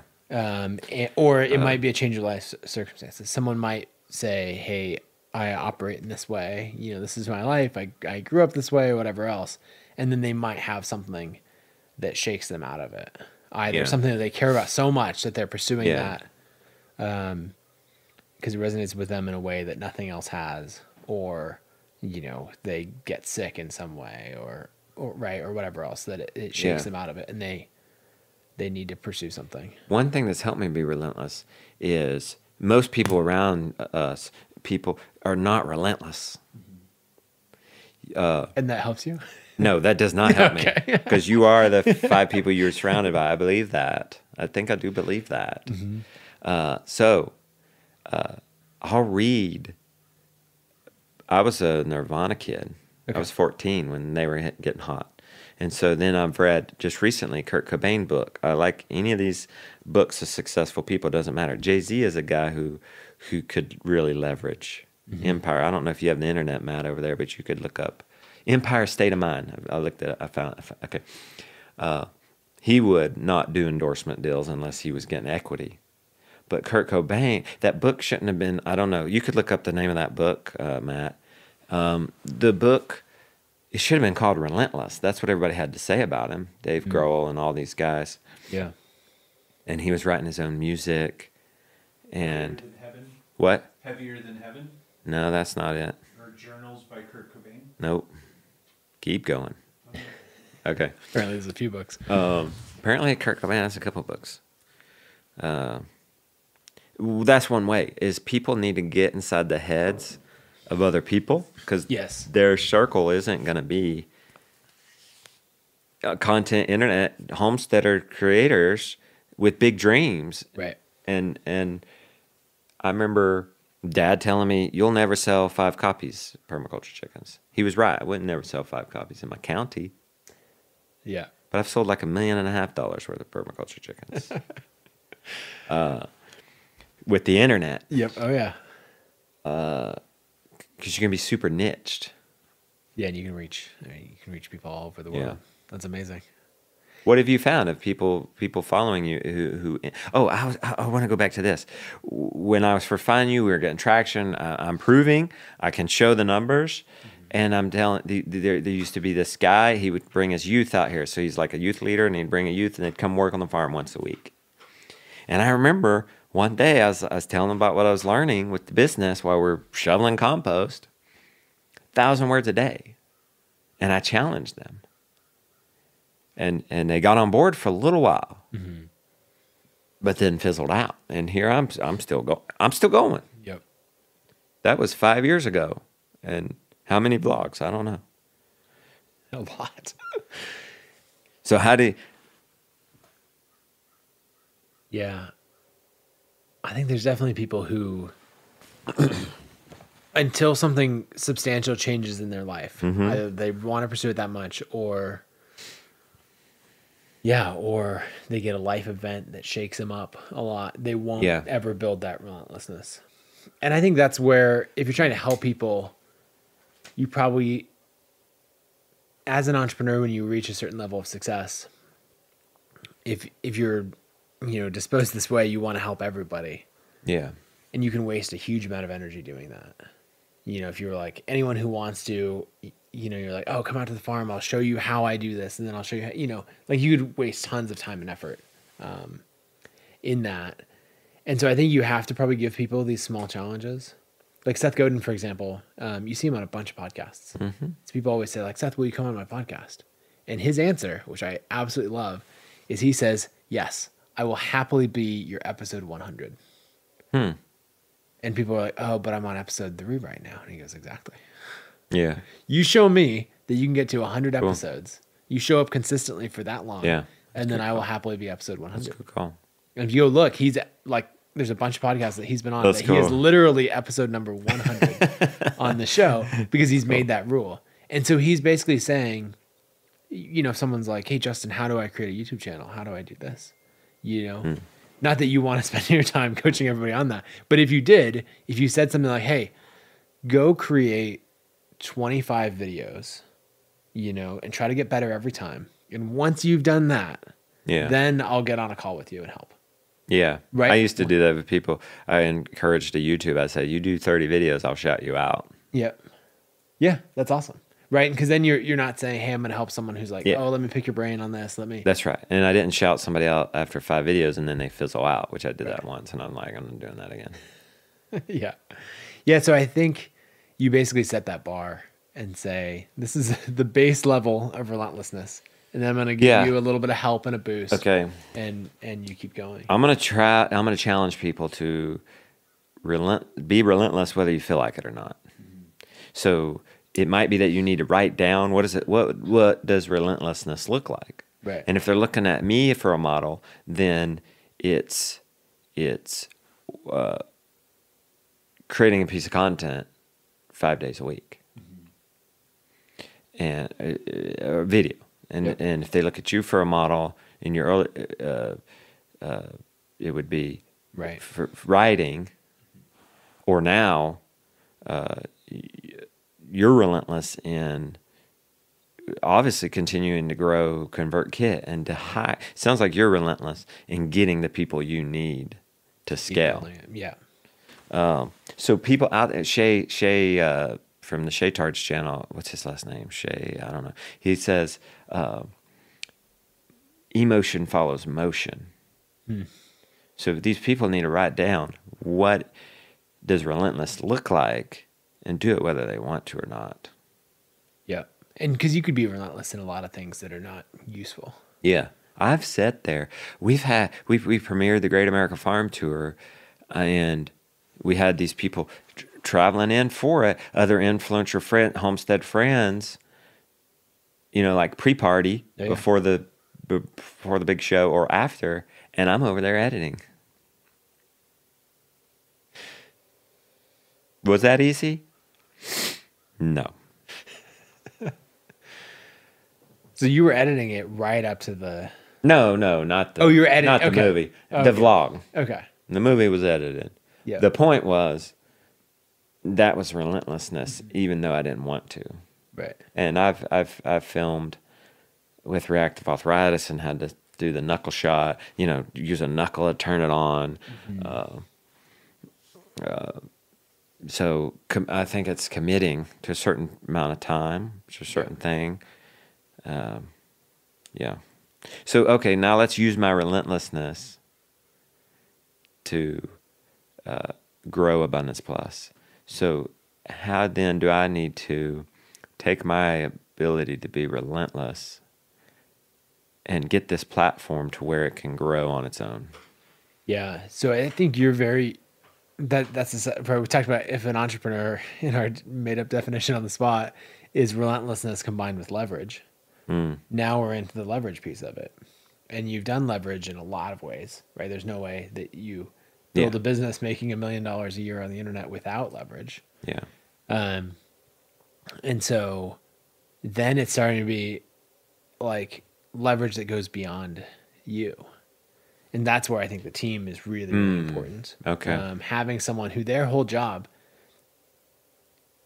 you don't wake up every day and think about, like, you're not, I don't think, consumed by how do I grow Abundance Plus. You're thinking about... That's what I woke up about this morning. That was this morning. Okay. Now, it had to go away. I didn't want to think about that. It was an anxiety. Because, in between registrations, the or me launching it, the numbers go down. And we launch it, and they'll go back up. So I know how to maintain it. Right. To answer your question earlier, I don't know the second part yet. How to get it to grow without me. We just got a team to do blogging for us, which will ultimately lead to more signups for Abundance Plus because it's heavily advertised there. There's a company that takes your YouTube videos and turns them into Facebook videos, and that'd be a whole different income stream that we weren't tapping. But it would also drive Abundance Plus. I guess it would, because I end up talking about it in those shows. At least we're building an audience on Facebook when we weren't. And then we've tried, Facebook ads. But what you seem to be saying is, you don't want to be thinking about it in the morning. You want it where... Because I could think about it, but it's not necessarily I could do anything about it. I had to go film chores, then do this podcast. So I guess I like the content creation part. Yeah, and so you want it where, I guess backing up, you're going to need, I think to scale Abundance Plus, you're going to start to need to learn from a different group of people. Okay. One thing that I really like to do in the early days of my business is I played in two different worlds. I played in the startup software world, and then also the direct response marketing world. And I pulled things from both. Okay. So for example, in the startup world, great design was everything, right? It really mattered, the look of it and all that. And my background as a designer, I came from that world. But in the direct response world, it was long form sales pages, great copywriting, but it might be yellow highlighter, all this stuff. I'm looking at it, I don't want anything to do with that. But I try to take the best of both worlds. And something that I became known for early on was these long form sales pages with great copywriting that were beautifully designed. Yeah, okay. And so in your case, what I'm thinking about is in the content creation, membership space, all of that, you're one of the best. If you take a step outside of that and step into the recurring revenue subscription software business, there's a level of sophistication not even close. Well beyond, because these people are building businesses doing 5, 10, $100 million a year. And so when they talk about churn and cohort analysis and customer acquisition costs and all this stuff, right? It's things that most people in the content creation world who have a membership, they don't get into that. But you're reaching the level of scale that you've got to change who you're learning from. Yeah, I need to learn from the streaming platforms. The streaming platforms. Anyone doing I've turned it more. Abundance Plus is more than a streaming platform. Yeah, it's a community. It has its own community feed. Has its own marketplace. Has its own map. Do I need to? Okay, so this applies to people listening. If they don't know how this applies because this is talking about scaling and how to improve or have growth. Mm-hmm. So my question now would be: I read the book Netflix. Matt, can you look up the name of that Netflix book? It's by Randolph. It was the co-founder of Netflix. He's out now. The buddy who he co-founded it with is running it now, CEO. But like he has a podcast where you can that will never work. So I read that, but there's only so many books on how to build a network. Right. So do I hire him as a coach? I mean, you could. I believe in. Or you're saying I hire him as a CEO? If you can, yes. I would look to who is doing what you're trying to do at $20 million a year in revenue. Right. Try to come up with each of the examples. Okay. Right, and then if you were to write your own case study on what this business did, right? You apply that relentlessness to learning about how they grew it, right? So you're saying, I'm struggling to think of an example, but a business that's like content, community, has that recurring aspect because that's a different set of problems that it brings. So you're learning how they did it, who they learned from, and you write your own case study on that. Could be only for you. You don't need to share it beyond that. But you do that on 5 or 10 different businesses, and you'll find a lot of like, oh, I hear him talking on a podcast about this is when he hired a COO, and that was a big unlock for this business. Or like, gosh, I could go back to the business books I've read. Yeah, that's close as you can get it to your. Oh, okay. You want to close, yeah. Yep. And for those listening, if they're wanting to scale farm, they're same thing. They're reading books and finding the people that are doing what they want to do. That's what you're telling me. Yeah, and you'll find like for ConvertKit, what we did that was a big unlock for us is maybe saying going from 15 million a year to 30 million a year is we got channel managers. So I have one person whose entire job is growing our search rankings and that content. One person whose entire job is affiliates, paid marketing. You hired them or somebody else hired them? And now I'm at the point where someone else hires them, right? Because I have I have a director of marketing, and these people report to that director of marketing. So if somebody's searching for email hosting or whatever. Yep. Yeah, how to start an email list. Okay. That kind of thing. He gets your blog on top of that. Yeah. The ConvertKit blog. The ConvertKit blog. Right. And so that's a steady source of traffic that's very They consistent. Do ads? They buy the keywords ads? They do some of that too. Yep. But even like our articles rank in the same way that if I were to search. Yeah, okay. So one of my ideas would be let's get affiliates on board. So I hired somebody. Do you are you paying salary by the hour, or are you giving them a cut? Oh, we do salary and then we do profit sharing. Okay. And so both. Yeah. Okay. So what you're saying to me though is I don't need to be the one managing and hiring the affiliate manager, and then I have this idea of like, well, YouTube's kind of my thing. I'll be the sponsor of people's Abundance Plus needs to sponsor YouTube videos. Mm-hmm. Needs to go to creators and say, but that's me getting on the phone, blah, blah, working with my friends. I don't want to hurt that relationship, right? So it's not me even hiring somebody to do that. It's finding somebody to then that would be above that saying, no, we need to do keyword marketing. We need to do YouTube ad. And yeah. Yeah, and running that business. So the way that I operate, something that I know about myself, is I will focus on something and like make that happen. And then, that'll improve. So I'm going to focus on affiliates. right? We're going to get that really, really good. And then I'm going to focus like, okay, that's going well. And I'm going to move to the next thing. And then I move to the next thing. And then like affiliate starts to drop. I don't know. It's like in Lord of the Rings, the Eye of Sauron. Like, you shine on something and that's what improves. And there's plenty of other people out there who are really good at systems and accountability. And that's not me. And so I hire those people. And those are the people who, right, are keeping things managed. They can take whatever inputs that I gave. Hey, here's our playbook for how we do partnerships. Someone's like, sweet, I got it. And then they build that up consistently. They might give me a list and say, hey, I'm trying to reach these 10 people.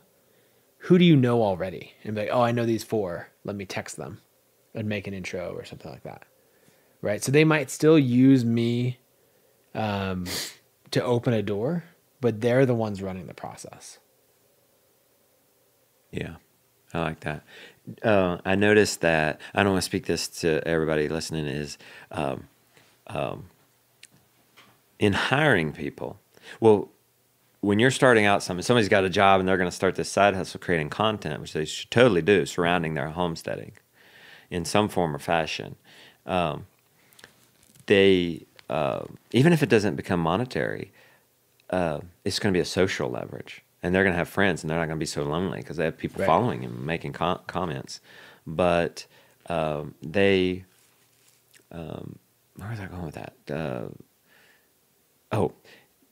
You have to do everything at first. Oh yeah, you're going to have to just take Caleb Wojcik's do-it-yourself video guide course on how to edit and pick up a camera, follow somebody you like that vlogs, and try to mimic the style and figure out what they're using for equipment and just go for it and do everything. But you've got to start hiring before you can. Yeah. It's not like we're sitting around with all this money saying, oh, we can now hire somebody. No, the reason you get that money, like somebody asked me once, how do you afford Christy? Christy was our nanny when we were building the bus to go on the Great American Farm Tour. It's not like Rebecca and I were sitting around with all this extra money. Let's hire a nanny, make our life easier. No, we were like, if we're going to do this farm tour, we're going to have to hire Christy. How do you afford Christy? Christy is how you afford Christy. Right. Because she frees you up. Yep. If you can pay Christy $20 an hour and you can earn $30 an hour, it's worth it all day long. Right. Yeah, and so you have to find what's the thing that I can hire out that frees me up to do more high leverage activities. And you have to take that risk. I'm scared to death with every hire, because you don't want to let somebody go, and that. But and you got to make sure you actually hustle and are actually working and producing. And some people use that effectively, like it can be a good driver for them if you have the right personality. Of like, oh, I hired this person's team. Now I have to make it work at the next level. Yeah. And that can be a good drive. For me, it's too much anxiety. Yeah. The idea of having to lay somebody off if something doesn't work. And so I'm very conservative with hiring. Okay. Just because of my personality. But like, find what works for you. I say I'm very conservative with hiring, and I have 70 employees. And so it grows. So what'd you think about this morning? Were you a nervous wreck this morning? No, I didn't think about vacation. It at all. I haven't. You've set it up nice. Yeah. Good. I know that my assistant will call or text me if something that comes up that needs me. But okay. So we'll scale it back even some more here. So how are we gonna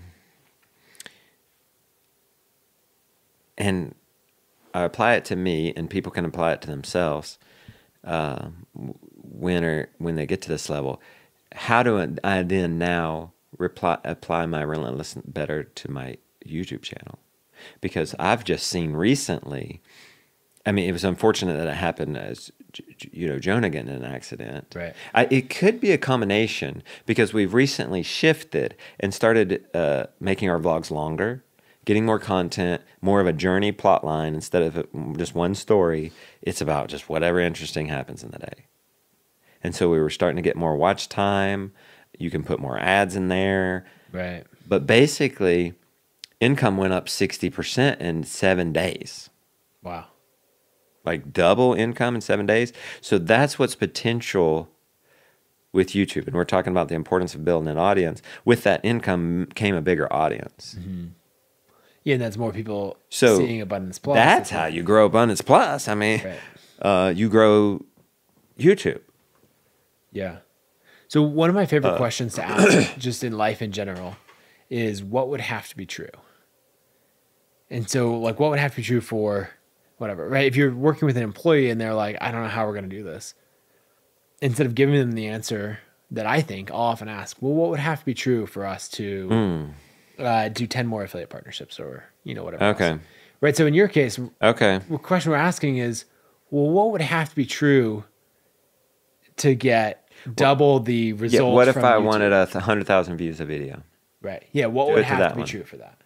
And I don't know YouTube, so I don't, but if I ask you, what would have to be true to get to 100,000 views? It would have to be, it took something really exciting. I don't mean necessarily in a great way because it was a hospitalization of a kid. Yeah. But you could apply that to something good. I mean, Mr. Beast is the example, the biggest YouTuber there is, and it's all positive. It's none of this negative things happening. So that's a good question. And that is one thing that would have to happen is something more exciting. If we go back to like these lawn mowing, like the way people pay for things, like getting this concrete, right. Rebecca and I are thinking we have some potential new neighbors that might be bring in some traffic. We might move further back into the woods. Mm-hmm. Well, is YouTube how we leverage the dream home? Right. Because that's going to be really good content. Yep. Yeah, I think going on a journey, a transformation. We're talking about the lawn mowing. That's a transformation. People like to see it before and after. They want to see a journey. Like, what are you trying to accomplish? What can I? If you're the hero, yes, you're encountering like little bits of adversity, here and there. But like, what are you trying to accomplish that I can follow you in? Building a house, retreating across the creek and building a house in the woods. Like that is a journey that I can follow you on. There's gonna be a lot of people relate to that. Mm-hmm. For Cerro Gordo, the ghost town, the journey that everyone's following is rebuilding the American hotel. And this is like a multi-year. Yeah. It keeps like there was just this huge. Is the rainstorm. hotel open yet? No, it's just a found. They haven't. They're gonna have a waiting list. Oh, it's years long. It's gonna be ridiculous. They should already start it right now. But like everyone's following the journey and like trying to get the hotel framed before winter, and the road just washed out. There's a huge rainstorm washed out the road. So there's a whole video about the setback, and the engagement on the video is insane, right? Because it's someone on a journey to accomplish something that's incredibly difficult. This is good. So then, in that, if I'm going to apply that to this, there is the one journey where I'm retreating back into the wood. It's a 14-acre parcel. Mm-hmm. Well, that's an interesting journey for most homesteaders right now because they're starting over. Right. So I'm talking about how we're finding the boundary line, how we're going to clear, where's a good spot for a house, passive solar design. These off-grid, are we going off-grid? Are we not? These types of things. Where are the pastures? Where are the gardens going to be? But if we go ghost town thing and we want people to then be more interactive in the story, it's one thing to follow and relate to the new homestead story, new house story. It's another if we're also documenting because of our move there, this becomes more public. Right. And this becomes an Airbnb that we're documenting and the cabin, we're renovating this and it's becoming nice. This is the original farmhouse. These are the stories. Right. The old barn is not just watch Justin and his friends watch movies and premieres. It's you can come. Right. Yeah, it turns it into a whole. And then you have a family camp, farm camp, with tours. And then it's not only something they can watch then, it's actually something they can be a part of. Yeah, and I mean, running with the ghost town example, I was there, 2019 or something, 2018. Drove down with my family. There was no one else, like our town manager wasn't there at the time. This was my first time being there, and people were just showing up. Like, because it was such a popular destination, been in all the news and all this. So I'm just like giving tours, and you were? Yeah, and like I learned something on one tour, like like be giving a tour and someone asks a question, I'm like, oh, I don't know. And I text Brent and be like, hey, what year was this? You know, he'd reply. And then on my next tour, I'd be like, oh yeah, and this was in 72. It's like, I learned that, 30 minutes ago. But people love it when they can be a part of it, when they can show up in person. Yeah. And so, you have to decide, is that a shift that's worth it to you? Yeah, it's a shift. I've been telling, I'm friends with Tim Schmoyer, a YouTube video creator guy. We both think I'm going to have to pivot. I've been vlogging for 6 years. Yeah. And the YouTube space for vlogging, can you argue that it's not as rewarding as it was? Not right now. I mean, I'm doing as good as I ever have, but I wasn't the last 2 years. It was more of a progressive downhill. So we needed a pivot, but we need to pivot with something that is sustainable for me, that's not... Right. Like when I tried to go to once a week, I couldn't stand it. There was so many things happening. I thought, well, that'll be my Instagram shorts or Instagram stories. Whipping out the fun vertical videos. You just don't go back and watch it. And these are, you know what I mean? So you think that you're going to have a pivot? I do. And maybe I pivoted. Maybe I found it because I happened to be vlogging one day and I happened to tell people, I told the camera, I'm going to stop walking and talking so much, and I'm going to make sure when I talk, I'm intentional about putting it on the camera or putting it on the tripod. And I'm not going to go more than 10 seconds. And if I do, I'm telling the editor to put a strike and cut it out. And it was this fun video. I happened to go look at those comments, and everybody was like, we love to walk and talk. Don't do that. So here I am doing this big extra step that I didn't mind. I don't mind the hard work. But do I even need to? And so then the pivot was, and then I look back at some of our old videos, and when we were having big growth, it was 2018-19. What was different? The videos were all 20 minutes long. They weren't just about one thing. Because I got to the point of the plot structure, and wanting it to be kind of just about one thing. Yeah. But I look back to these old videos, there's little shots of the little kids, all these side stories thrown in. I pivot back. Mm-hmm. I try to get Rebecca to vlog some more like she used to. But maybe there's a bigger pivot, and I want you to speak to that because you're going to have a totally fresh perspective. Well, when you're talking about pivoting back, it made me think of in the growth of ConvertKit, we focused on, in the early days, we focused on everybody. Like we're just email marketing platform for whoever wants it. Okay. And then we tried focusing just on authors, and that wasn't quite right. And we focused on email marketing for professional bloggers. And so we narrowed in on this certain content creator, like professional bloggers. And we really scaled and unlocked a lot of growth. And then we went wide again. We're just for creators. And, how do we serve beginners? How do we attract more? All of this. And in the last year or so, we went back, and now we're focused on email marketing for professional creators.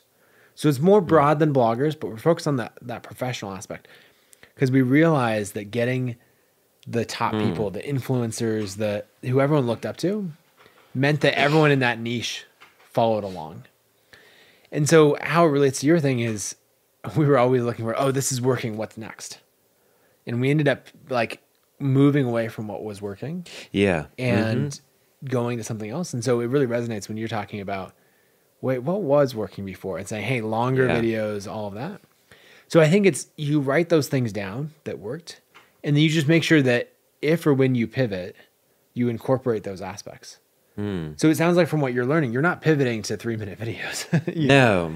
You might pivot and try out this whole angle of I might also do 3-minute videos, but they're going to be on a TikTok or something. Yeah, right. But say you're going to building an off-grid home. Yeah, is that you're still going to keep it the vlogging, the longer videos, certainly the kids, your style, the shots of the kids. Right, you're not going. In my case, I'm going to still have to show homesteading, like the animals and the gardening and. Yeah, and so you're I guess as you make a pivot, like expect that you're going to have to reinvent yourself over time, right? This is Apple with the iPod going like the iPod is the best seller of all time, all of that. What's going to disrupt it? We have to disrupt it before someone else does, right? And they make the iPhone.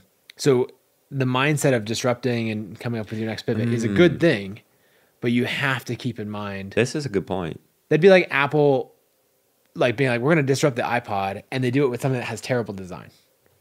You know, that'd be them losing intuitive. All the things that made them great.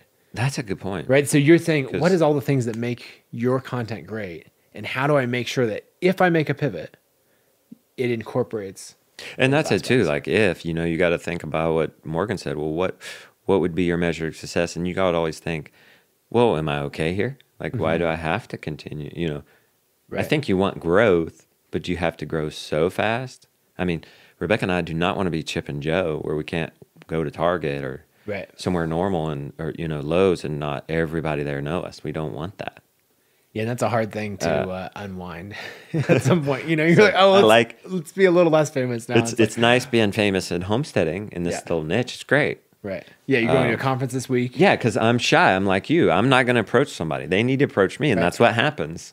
They come and approach me, and then we have a great conversation. Yeah. And it works. So, okay, so maybe that's what went wrong with the Great American Farm Tour.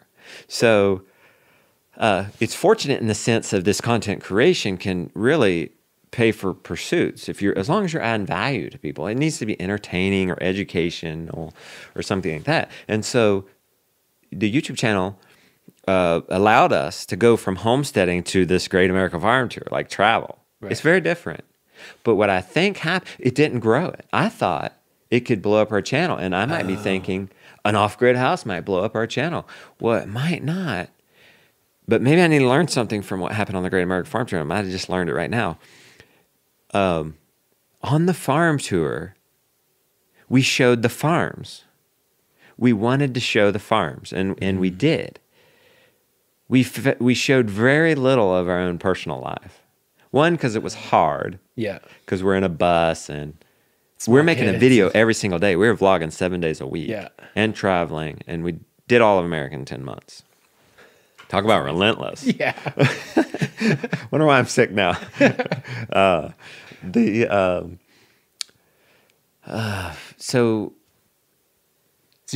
think maybe I didn't stay to that core of what made it successful. Mm-hmm. I missed out on something. Maybe it was that family element. That's interesting to try and to think about, right? Because someone might go, okay, we're going to build an off-grid house. Let's go all the way to how-to content, right? Yeah. That might just completely miss. And I'm thinking if I'm doing this with in the off-grid house, it's going to have to, because I told Rebecca, it's like, poor thing. She's wanted this dream kitchen, and she's waited so long, and talk about delayed gratification. And we're to this place where we could do it, but really to keep it moving and to make it happen, we're going to hire a contractor. Mm-hmm. We've talked with him, but we're going to hire a contractor that lets me work with them. Not all will. Yep. And like, I want to be a big part of it, but I'm going to need to be able to step away and go to an appointment or whatnot, but I need to keep it moving. Mm-hmm. I need to keep the project moving, and I can fill in the gaps. And I think it would be great content, but I need to, based on this conversation, include Mr. Brown, where are your shoes? That's my little kid. That was a big story that everybody resonated with. Before chores, we're trying to find Mr. Brown's shoes. Where's the dog bowl? Got to milk the cow. Everybody can relate to that, can't they? If my 9 to 5 is building this house, a lot of people have 9 to 5s out there, and they're still trying to homestead. Right. I think it's still important then maybe that I capture that 7 to 9 content. Yeah, I think so. And then that the kids are involved in building the house. Yeah. Okay. Right? Yeah. You get the aspect of, you know, what is Jonah doing around the farm to allow you to build the house? And then how is he involved in that? What do you do with this, Nathan? Because I go to we'll go to Homesteaders America next week, and there'll be lines to meet us. Yep. We'll just be standing there all day meeting people. It's great. We love it. But 10 people. I asked more than 10, but this is what it came down to at this last event. I said, they'll say, oh, I love the channel. And I'll say, why'd you what do you love about it? 8 people said, oh, it's the family. We love to see you guys interact as a family. I like to see the kids involved. I had kids. I'm a grandparent, and I just love to see the little kids. Or I'm raising kids, or I want to have kids one day, or I love how you treat your wife, or this or that. Yeah. One of them said, identify with your illness and your struggle. And maybe it was 2, it was something like that. Only one said, I really enjoy seeing the animal systems or the chickshaw, how it works. Yeah. And that was the whole title of the show. And while you're there, you might have a different thought on this, but my idea is that they came for the chickens and stayed for the family. Yeah, I think that's right. Is that the right approach? Yeah, okay. And it's not shifting and saying, I couldn't find my son's shoes this morning, so, or whatever. Yeah, because you have to. I think you. Yeah, because a new audience isn't going to be interested in me finding some kid's shoe. They don't care, right? But they're going to come in. Like there's a YouTube channel. I can't remember. It was very small, right? But I was doing a search the other day for. We were talking about building a cold storage room, and so we were like, "Oh, are we going to?" You and Hillary, Hillary and I, yeah. Are we going to add on to our house in this way? And the kids are like, let's dig a basement. I'm like, well, you can't really. And then it got me down this track of like, how would you? Obviously, I know it's physically possible to dig a basement under an existing house, but like, not easy. And so I got down this rabbit hole of watching a few videos on like different ways of people digging basements. Okay. So you get something like that where, and none of these videos were ones that made me be like, oh, I want to follow this person. Yeah, no. But you can come in from a search, right? They were probably instructional. They weren't even. They were. Yeah, they weren't the highest quality. Okay. But you can get that where someone comes in for that search of you. Hey, how do you decide passive solar versus whatever else? Yeah. But then in your video it covers you answering that as you live it out, which is way more interesting than just like talking to the camera. Delivering, like, I researched A, B, and C, and then, it's you, like, walking around the property and thinking about this, and your kids are involved. But it might, I think it's exactly what you're saying. If you come for a specific question, you come for the chickens and stay for the family of, like, the personality. Yeah, because then I'll say, well, then how did you find us? And it was like, I'm searching the internet for some homesteading thing. Which might mean that you need to be more deliberate in some of your videos about the hooks that... you're blogging now, right? You have your team blogging, and if you're doing that for search engines, which is a huge traffic source, then you have to be very deliberate with your keyword research and all of that. And so you might have to take that approach with YouTube, where one vlog a week you're trying to rank for a specific keyword. It's still 100% your style, all of that, but you're thinking about, I want this to rank for this type. Yeah, of well, content. I did an all farm tour. Just toured the whole farm. I think the kids were in it here and there, maybe saying, hey, it took off. And it was just a very casual, like, tour type thing. And I've thought about more how I can do that. But by the end of those, I'm like, oh, God, that was terrible. And, the kids weren't necessarily involved because it was production. Yeah. And I felt like, well, there went 2 hours. But then but yeah, to do that every once in a while is not hurtful. I do wonder if yesterday's video was about, I would think, about castrating. But you can't show that on YouTube and stuff like that. So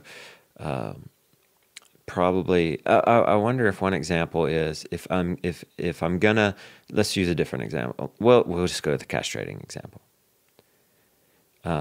If I'm gonna if I'm gonna talk about how to castrate pigs, there's so much I could still talk about. What age? How do you corral them? And I could pretty much talk people through it and just not show the cut and the pulling out the balls. When you're like, here's your plug. But that's also a good plug for Abundance Plus. By the way, if you want to see this blacked out part that we can't show on YouTube, go to Abundance Plus. Right. Then then if the title is unbelievable, I couldn't believe how smooth this pig castration went.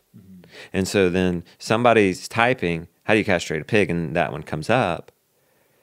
Well, if the morning, it starts out sun rising and then I'm finding this kid's shoe and then blah, blah, blah, there might be maybe there's some more attention that can be had in maybe the beginning of the video. It's happy day. Today we're going to castrate. But first we got to do all this. Let's go. Right. And you can also, you can switch the timeline, like, just like watching a movie or TV show. It does not have to follow. I could put, if it happened finally in the afternoon, gathering the stuff, getting out there, corralling the pigs. This could all be at the top of the show. And it could maybe even go right up to the moment. That's what a movie does. We go right up to the cut. And then there's some transition that brings us back to the beginning of the day. Right. It'd be interesting. I'd look at what other YouTubers, are doing with the same problem. Yeah. Because there's got to be a lot of... I've messed around with that some, and it didn't seem like because it didn't seem like I could make much of a difference. Like get people, a lot of people drop in that first 15, 30 seconds. It's ridiculous, like 20%. Yeah. And that's normal, I'm hearing. And it's hard to get them past that seemingly no matter what I do. There's a guy named Flair that gets 100, 200,000 views a video almost daily. And it might have something about trying out the cheapest kayak on Amazon or something. But the video is not starting out that way. It's kind of a vlog. And so you have to go to 8 minutes to find it. So in some ways people I think they might see that this is real quick, that this is a vlog. And then drop off. Because I think people understand vlog now, or fast forward to what they're looking for. Yeah, and YouTube makes that easier now where, it shows They used to not. Everybody used to say, this title says you're clipping chicken's wings, but you didn't clip chicken wings till 8 minutes. Yeah. I even had somebody in the comments say, if you came here for the wild horses, we saw these wild horses in California. If you came here for the wild horses, it's at 8, and they timestamped it so people could link 12. link to it. Great. Solving those problems. Yep.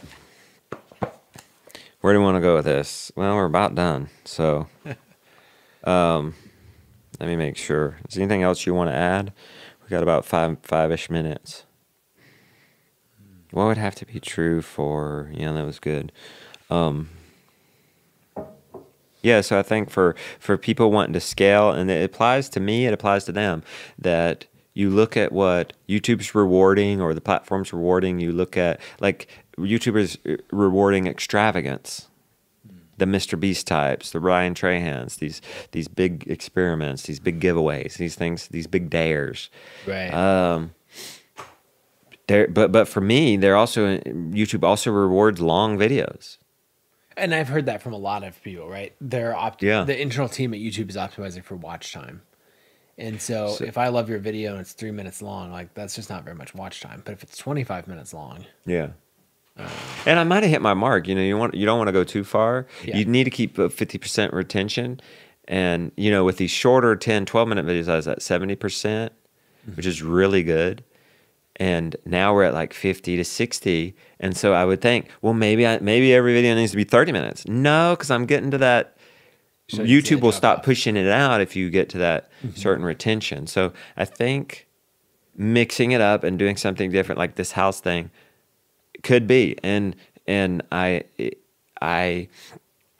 so it would. And the question is, how involved am I? I could hire a contractor and just keep on doing the homestead stuff and check in on it. Yeah. Or I could actually do the work itself, and that could be more exciting for viewers. I think I would focus on being a man on a journey. What is the obstacle you're trying to overcome? Good. What, in a relatable way, what's an outcome? If I'm watching today, what am I seeing you struggle with to try to accomplish that a year from now I'm going to see you living in the house, right? And I need to be okay with the man being on this epic journey. I think The Rock does this really good. He is very relatable, but yet he's the most famous, one of the most richest people in the world. It needs to be okay that I'm going beyond what a typical homesteader would do. That my journey is creating a legacy property for my children, right? Which means a thriving business on farm, a weekend restaurant that ends up being a restaurant in town, that ends up being 100 food trucks across the country at all these events, right? A pork rind business. That's right. Delicious pork rinds. A pork stick business. That needs to be okay. I need to give myself permission to do that. That Airbnb's a community and event center. But I need to still, what my struggle will then be, which The Rock has done well, is how do I then still make it valuable for the audience to follow along? Yeah, I think people worry too much about making it relatable. I see this in the woodworking community. Someone will start a woodworking channel and it'll be like, hey, I'm only doing it with tools that, you know, it's everybody like this can in have. homesteading. Yeah. And I think, you know, you try to have, maybe you have a tractor that like someone else isn't going to be able to have. But like the other day, when we were out here on Sunday, right? You're looking for the pin to connect the trailer to the, you know, to the little razor, and you can't find it, you know, or you find one that works, but then we all pile in and it's like touching the ground. Yeah. You know, Rebecca's like, there's no way this is working. It'll be fine. She's like, no, literally, it's touching the ground. Yeah. Like, that's super relatable. And you're going to have all these relatable moments. That's true. In the pursuit of something even though that's less relatable. It was a long time I didn't even have a side-by-side. Yeah. That we were just farming with a wheelbarrow and one electric knife. But yeah, that's a good point. So even though we had a side-by-side. Yep. And even friends to come help, it's still relatable. Right. Because we can't find the bolt. There's that moment in there. And so I think when people try too hard to make it relatable, it becomes inauthentic. Because then you're not living your life. Your life is moving up. If someone wants to go have the most relate to you at their stage, like how do you do this in the early stage of the homestead, you know? How do you do this when you don't have money? They can go watch the early vlog. They can go watch vlogs 100 to 300. You know? There's all of that for them. No, that's good. Keep it authentic. I like that you bring that out, that it takes away from the authenticity, because you can worry about one thing. You want it to be so relatable, but then you're not authentic, and then it's not real and fun for anybody anymore. And then people see that. Oh yeah, I think it'd be fascinating to have you do a video, and maybe you have in smaller chunks, of like what could the farm be, you know, and you're like sitting down at the kitchen table and you're sketching it out, and you're like, it could be this. And well, what happens if this development happens up the road? What happens if, you know, all of these, okay, we go across, what are our different ideas? And you pull people in on that. And you're like setting the stage early for this that's next journey. good. Like, you know, if this were development were go in, and this is going to then be me, the journey. I'm this guy on this journey who had this vision to have this legacy property. Ideally isolated and quiet. And, dead end road. And now here's this problem. Right. And we don't have a dead end road anymore. How are we going to turn that problem into a solution? Well, here are my ideas. Here's going to be my obstacles. I'm torn about it. Right. Do we move? Do we start over? Do we stay? Do we dig in? Do we just move to a different location on the farm? Is it really that bad, you know, having the traffic? Or what if I create such a business down here? We have more traffic than they do. Right. Yeah. I think going to the what would have to be true question, like an angle of that I would take is what would have to be true so that 5 years from now, we look at this new development as a huge blessing. Yeah. Okay. You know, and at first you're like, there's no way. Like, we don't want that. Our vision is this. This is where we're going. And then you go, okay, but what? Maybe we do want to create this whole destination, and there's nowhere for people. Like, we can't possibly have enough for people to stay. But there's this beautiful development that went in up the road. And you might not feel any of that now, but just asking that question of like, that's a good point. There's a question, shoot, I don't even know where I got this from, but asking, how is this a gift? Right? As you're struggling with something, you know, like, even in things that you might not expect at all, right? Like a little problem of having a bolt. How is this a gift? I sat down and figured out how Lyme disease is a gift. Yeah. Finally, I came to thank it. Wow. Because it's brought so much blessing. Yeah. I mean, that's an Even incredible I wouldn't world. be sitting here talking without Lyme disease. Yeah. I wouldn't have created content. I That's would have true. kept hustling. Lyme disease forced you to Jumping find dumpsters. leverage Yeah. because it's not possible. Yeah. Ask, how is that a gift? It's a lot like this is a great ending segment. This whole talk. A lot of what do you say? What's your question? What would you have to be true for? That's a lot like Daniel Pink's book. Did you read that? To Sell as Human. I haven't. It's so good. I'll read it. If you don't get anything out of it, here's the one cliff note you want from it. You don't say can't. You can't.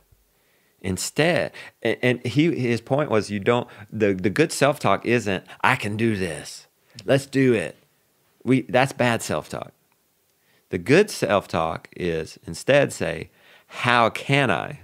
Right. Not I can't. Yep. How can I?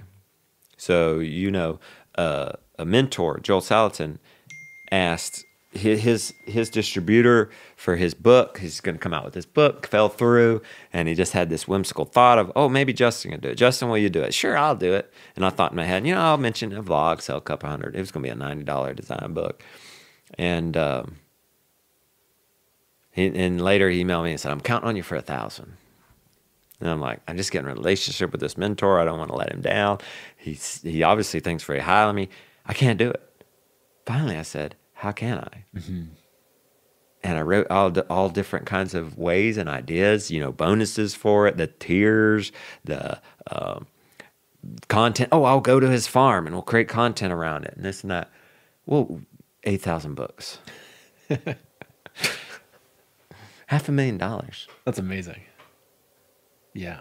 So that is the same thing as what would be true for. Maybe you get a different angle or specifics out of that. How can I? Well, how can I? And then make yourself write 6 different. I think that was the premise of Daniel Payne. I think he said, write 6 ways, answer that question. And 4 of them are going to be so stupid. Right. Rob a bank. But write it down. Rob a bank is one way. Yeah. And you end up with these things because it just shifts you from your current reality, your current limitations into something totally different. We do it like, what would have to be true to get Tim McGraw as a customer of ConvertKit? Like, oh, that'd be ridiculous. Tell me that story. So how did you do that? That one actually turned out to be really simple. This is a true story. Yeah. That was, we're thinking about, we want to get into music. Yeah. As we get into blogging and podcasts, right? We always get, just went right to the top, huh? We just get a couple like flagship people, right? You get Pat Flynn and a whole bunch of people are like, what does Pat use? From the business space with Pat Flynn. That, right? So you want the same thing in music. And there's a principle that we use in like business development sales. I call it the right-hand man principle. You want to reach Tim Ferriss? Really hard to do. Oh, he's really adamant about like not answering emails. No, don't do that. But he's got a right-hand guy. Yeah. Right? Gary Vaynerchuk, whoever else, right? Text him. Probably text him multiple times a day. But like you can figure out, okay, where does that person live? Who are they friends with? How do I get, like they're so much easier to get to. Mm-hmm. And so it was the same thing with Tim McGraw, was like, okay, well, who runs digital for Tim McGraw? It's a person named Brian who lives in Nashville, How'd you find that out? How'd you find that out? I mean, you just start digging, right? You learn that, okay, Tim McGraw. You could probably find out his agent. Yeah. So you go to an agent, though an agent's used to dealing with tons of inbound requests, right? And being like, no, all of that. But like you sort of go on LinkedIn or you find out that Tim McGraw runs his own label, right? And that label has actually 7 other artists on it. Okay. And then you go on LinkedIn, who works at that label. Oh, here's the VP of digital. Go on LinkedIn. Who do I know that knows them? you start to work a few layers back, and was able to get an intro to them. And then the trick is, you go, hey, I'm going to be in Nashville on, or planning a trip to Nashville. I'll be there on these days or these days. Do either one work for you to meet up? I did this with another blogger in New York at one point. And what they do is they say neither one works, and they're like, they don't want to meet. Or they go, yeah, this, first week of September works that you suggested, sure. And then you plan and book the trip. So I did this. I wanted to meet Ramit Sethi. He was in New York, and he had said something like, hey, next time you're in New York, like, happy to meet up, as like an offhand comment once in an email. And so I was talking to my friend Ryan, and he was like, and I just said like, yeah, well, I mean, next time I'm in New York, I'll do that. And Ryan's like, that's the reason to go. You plan a trip for that. And so he taught me like throw out 2 dates and say, hey, I'm going to be in New York to meet with, a customer or whoever else. Like it'll be either this day or this day. Does either one work better for you? And they will say, yeah, this one does. And then you plan the whole trip. And then you think about, okay, now that I'm in New York or Nashville or wherever I'm going, who are the 10 other people that I want to meet? And that like being in your city turns into a thing from there. Yeah. So that's how we made the connection to Brian, who heads up digital for Tim McGraw, and then won him over. Did he not have an email list already? No, they did. It was just on MailChimp, and it should have been on ConvertKit. So that's prime. And somebody with a lot of emails on MailChimp. Yeah. And so you work backwards, right? And you're like, what would have to be true to get Tim McGraw as a customer? And it's like, well, you don't need to convince him. You need to convince this other person. Who is that person? And you break it down and find it. People are missing out on this. I haven't even experienced people wanting to try to approach me. And I've even put how to get Joel Salatin in my very first film. I have 7 people on my email list going into this Kickstarter, whatever. How do I get Joel Salatin? Well, in a roundabout way, I found out how much he charges for a speaking event. I divided that for a day, so I divided that by 8 and got a 1 hour. Mm-hmm. And then my pitch was going to be, and I read that Noah Kagan thing on OK Dork on how to write an email. Yeah. Cold email. You spend an hour on it, but they can read it in less than a minute. Here are the 5 points. I've used that cold email so many times. And Joel, we'll come to you. Right. We'll give you X amount of money. We just want 1 hour. And then if it's cool with you, we'll follow your interns and get some shots doing shorts. You don't have to use 1 hour interview. What did he say to that? He emailed me back and said, I'll give you 2 hours. He just ends up being a generous guy. Yeah. Now I know him enough. I think he'll take any interviews that come on the farm. I mean, it's good publicity, I think. I'm not sure. But the point is, you find a way to serve them too. Like if somebody's wanting to reach out for a shout out or something like that, well, if I want to be involved with Joel and have a relationship with Joel, I'm hiring him. Right. What does he want? You could go further with Tim McGraw if that didn't work. You could become a sponsor of something or whatever he's doing. Like if I wanted to get a hold of Alex Steele, some blacksmith guy on the YouTube, mm-hmm. and end up doing some collab with him, because I think blacksmith audience, that might be a real good crossover between homesteading, and a lot of each other haven't heard each other. That might be a good collab, right? What would I do? I think I would start by trying to sponsor his show. I know he takes sponsors. Mm-hmm. Or I can do what you said and try to find a roundabout. You also need to be clear. You need to say, Joe, I want 1 hour. It's X amount of money. Here's the dates. Don't I want to get on the phone. We got to chat and figure this out. Come to them with a clear yes or no. Yeah. Here's the amount of money. Here's the time. Yes or no. And then I think if you know what they want, right? In the blacksmith case, if you know that his biggest goal is to grow his audience, then you're like, look, the video is going to go to my audience of 1 million people, That's right.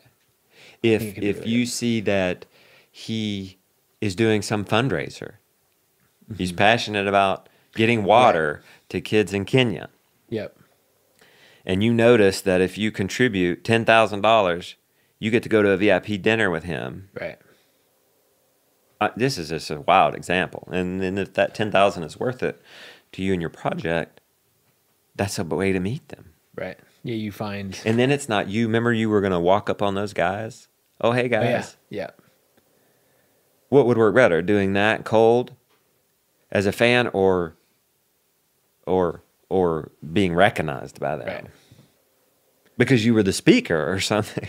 Well, You know that's what I mean? that's the ultimate. Like, you take content creation all the way through. Like, on one hand, someone shows up to like the Homesteaders of America conference, right? And they have their own channel. It's got 25,000 subscribers on it. It's a tiny channel compared to yours, or maybe it's got 5,000, right? Yeah, which is enough, by the way. And that's where someone's like, oh, maybe I've seen that, or you're in those circles a little bit, and that's huge. It makes a big difference at conferences. But then you get to the point where it's like, hey, I have this experience. Can I teach a workshop at the conference? Now all of a sudden, I'm not on your level, but I'm in at the speaker's dinner. Yeah. And then it's not the 10,000 fans trying to talk to you. It's like, we're in the group of 25 speakers. I mean, how bad do you want it? Get in the speaker's venue by going to the organizer and say, this is my YouTube channel. This is what I can offer. These are 3 different types of class. I noticed you didn't have any classes on canning. I'm actually been canning for 5 years. I've got some content on my YouTube channel. We're getting some traction. I can do canning classes for you. And I'm just starting out, so I'm willing to come and speak for nothing or for $100. Yep. Or you just cover my travel, and I think my travel will be $500 or whatever. And that's your way to get in to talk to Joe. Yeah, it's huge. Or like hosting a meetup, right? Okay. There's always at a conference, depending on the type of event. Yeah. But a lot of the business events that I go to, Yep. there's 2 days of programming, and people are coming in, say, opening parties at 6 p.m. Yeah. People are landing at like noon onwards, and so they have this time of like, oh, what am I going to do? I registered, and now what? Right? If you're hosting an event for 25, 30 people, or just a meetup. That's right. Right? Hey, this is the YouTubers at the financial blogging conference. And you can even say, like if you went to VidCon, like this huge thing, you could get niche and say, I invited all the financial YouTubers. Yeah. I've invited. Here's the list of the invitees. You're not even saying, Ramit Sethi's coming. I mean, he's a financial guy. So, you're not even saying that. You're saying he's been invited. Well, what's interesting, actually, you threw out VidCon. You could go to VidCon, which, the celebrities at VidCon have 10 million, 25 million subscribers and up from there. And so you could be the one to connect all the homestead, traditional skills people. Yeah. And I'm hosting this meetup, and then you're like, hey, I've got these people, and you're going to the blacksmith guy, and you're like, hey, I saw you were coming, come on out. You may be nobody at this point, but if you were organizing at this conference and you said, I've invited Ramit Sethi and Seth Godin, well, those two are going to maybe want to meet each other. Right. Yeah, you can be the connector. Yeah. Redmond's, the salt company, hosted a dinner. Thursday night, hey, we don't have to cook. It's going to be good, clean meat, grass-fed meat. Yeah. We're going. And they invited, I'm sure Joel Salatin and Jessica Sowards or whoever. Right. And it ends up being this neat little networking event. But, of course, the host has access to all those people. Right. The organizer of Homesteaders of America has access to all those people. Yeah, there's 2 events that I went to. I was thinking of there's a guy named Michael Stelzner who runs a conference called Social Media Marketing World that I went to a bunch of times in San Diego at the San Diego Convention Center. And he's giving this talk titled The State of Social Media. It's like the State of the Union for social media. And I remember sitting there going like, well, who decided that Michael's the guy? There's like 2,000 people in the audience all watching him. Like, this is what's going on in social media. These are the trends and all that. And I'm like, what imparted, who said he's the guy who, elected him, whatever else. It's like, No, he just did. Yep. He's like, Michael decided. he's like, I'm the guy, and I got all of you to come. Yep. And it was a great talk, a great event. But yeah, The way he did that, the way he declared that, is hit publish. right. Yeah, absolutely. You want to be the goat lady? You want to be the crazy goat lady? Just start hitting publish on surrounding goat content. Yeah, and then you pull other people into it. You get an audience, and I started out as the chicken man. It was all chicken content. People can relate. Everybody, a lot of people have them. That was what I was best at the time, and put out chicken content. Mm-hmm. But if I want to transition to a little more broad, what do? I just start talking about the rest of the homestead, and now I'm the homestead guy. Yeah, I love it. Yeah. All right. So to sum it up, let's ask what would have to be true? What would have to be true for blank? Yeah. Don't say can't. Say how can I? Right. Produce 1,000 words a day. Show up consistently on whatever your thing is. Consistent content. Doesn't have to be necessarily writing. It could be podcasting or video. There's no reason somebody couldn't make a vertical video every day. Oh, yeah. Put it on Reel, put it on TikTok. Yep. There's no reason somebody couldn't do an Instagram story or even do an Instagram story style YouTube video. Hey, we're doing a fun interview here. This is what we learned today. Keep it 15-second clip, and then just it doesn't take long. 4 clips is a minute. Right. So to have a 10-minute video, what's that? 40 clips. So 40 interesting things throughout the day. Very little editing. You can edit Premiere Rush apps on the phone. Yep. Yeah, I mean, at this point, there's really if being a content creator is what you want to do, there's really no excuse not to do it today. But I see more and more. I'm thinking the future is everybody's going to be a content creator. It's going to be very helpful. Yeah. Let's see. Everyone's going to be a content Maybe creator. that's strong. I disagree with that. Let me think about why. I think the reason I disagree is because very few people understand leverage and very few people are relentless. Ah. And so I actually think true. that mountain to climb between where you are today and actually being a successful content creator is very hard. And most people are not willing to put in the effort to do it. That's true. Okay. Wonder if I think success is going to be wrapped up more in content creation. I think so. Like with what The Rock has done. Yeah. Because you're going to get to this point where even if you have attention, you can point it towards anything. If you pivoted today and you're like, look, I'm going to, this is not a good example, but you're like, I'm going to become the leading manufacturer of chickshaws, where people are going to just buy them, for $500 and it's shipped out and it's a full kit, right? You could build an entire business around that. Yeah. We probably get into it. It's like, that's not the business that you should build. Yeah. But right. You have the audience where you could launch that whole thing. Yeah. And there's plenty of ways to make money offline and surrounding around content and scale. And there's plenty of billionaires without any social media. Any one of these people, maybe a better example, right, is like greenhouses, like a kit greenhouse. If someone had a great design that they made that they loved, they could become a manufacturer of that, and you could build, a $50 million a year business. I think it would be even better business if they're creating content around that process. Yep.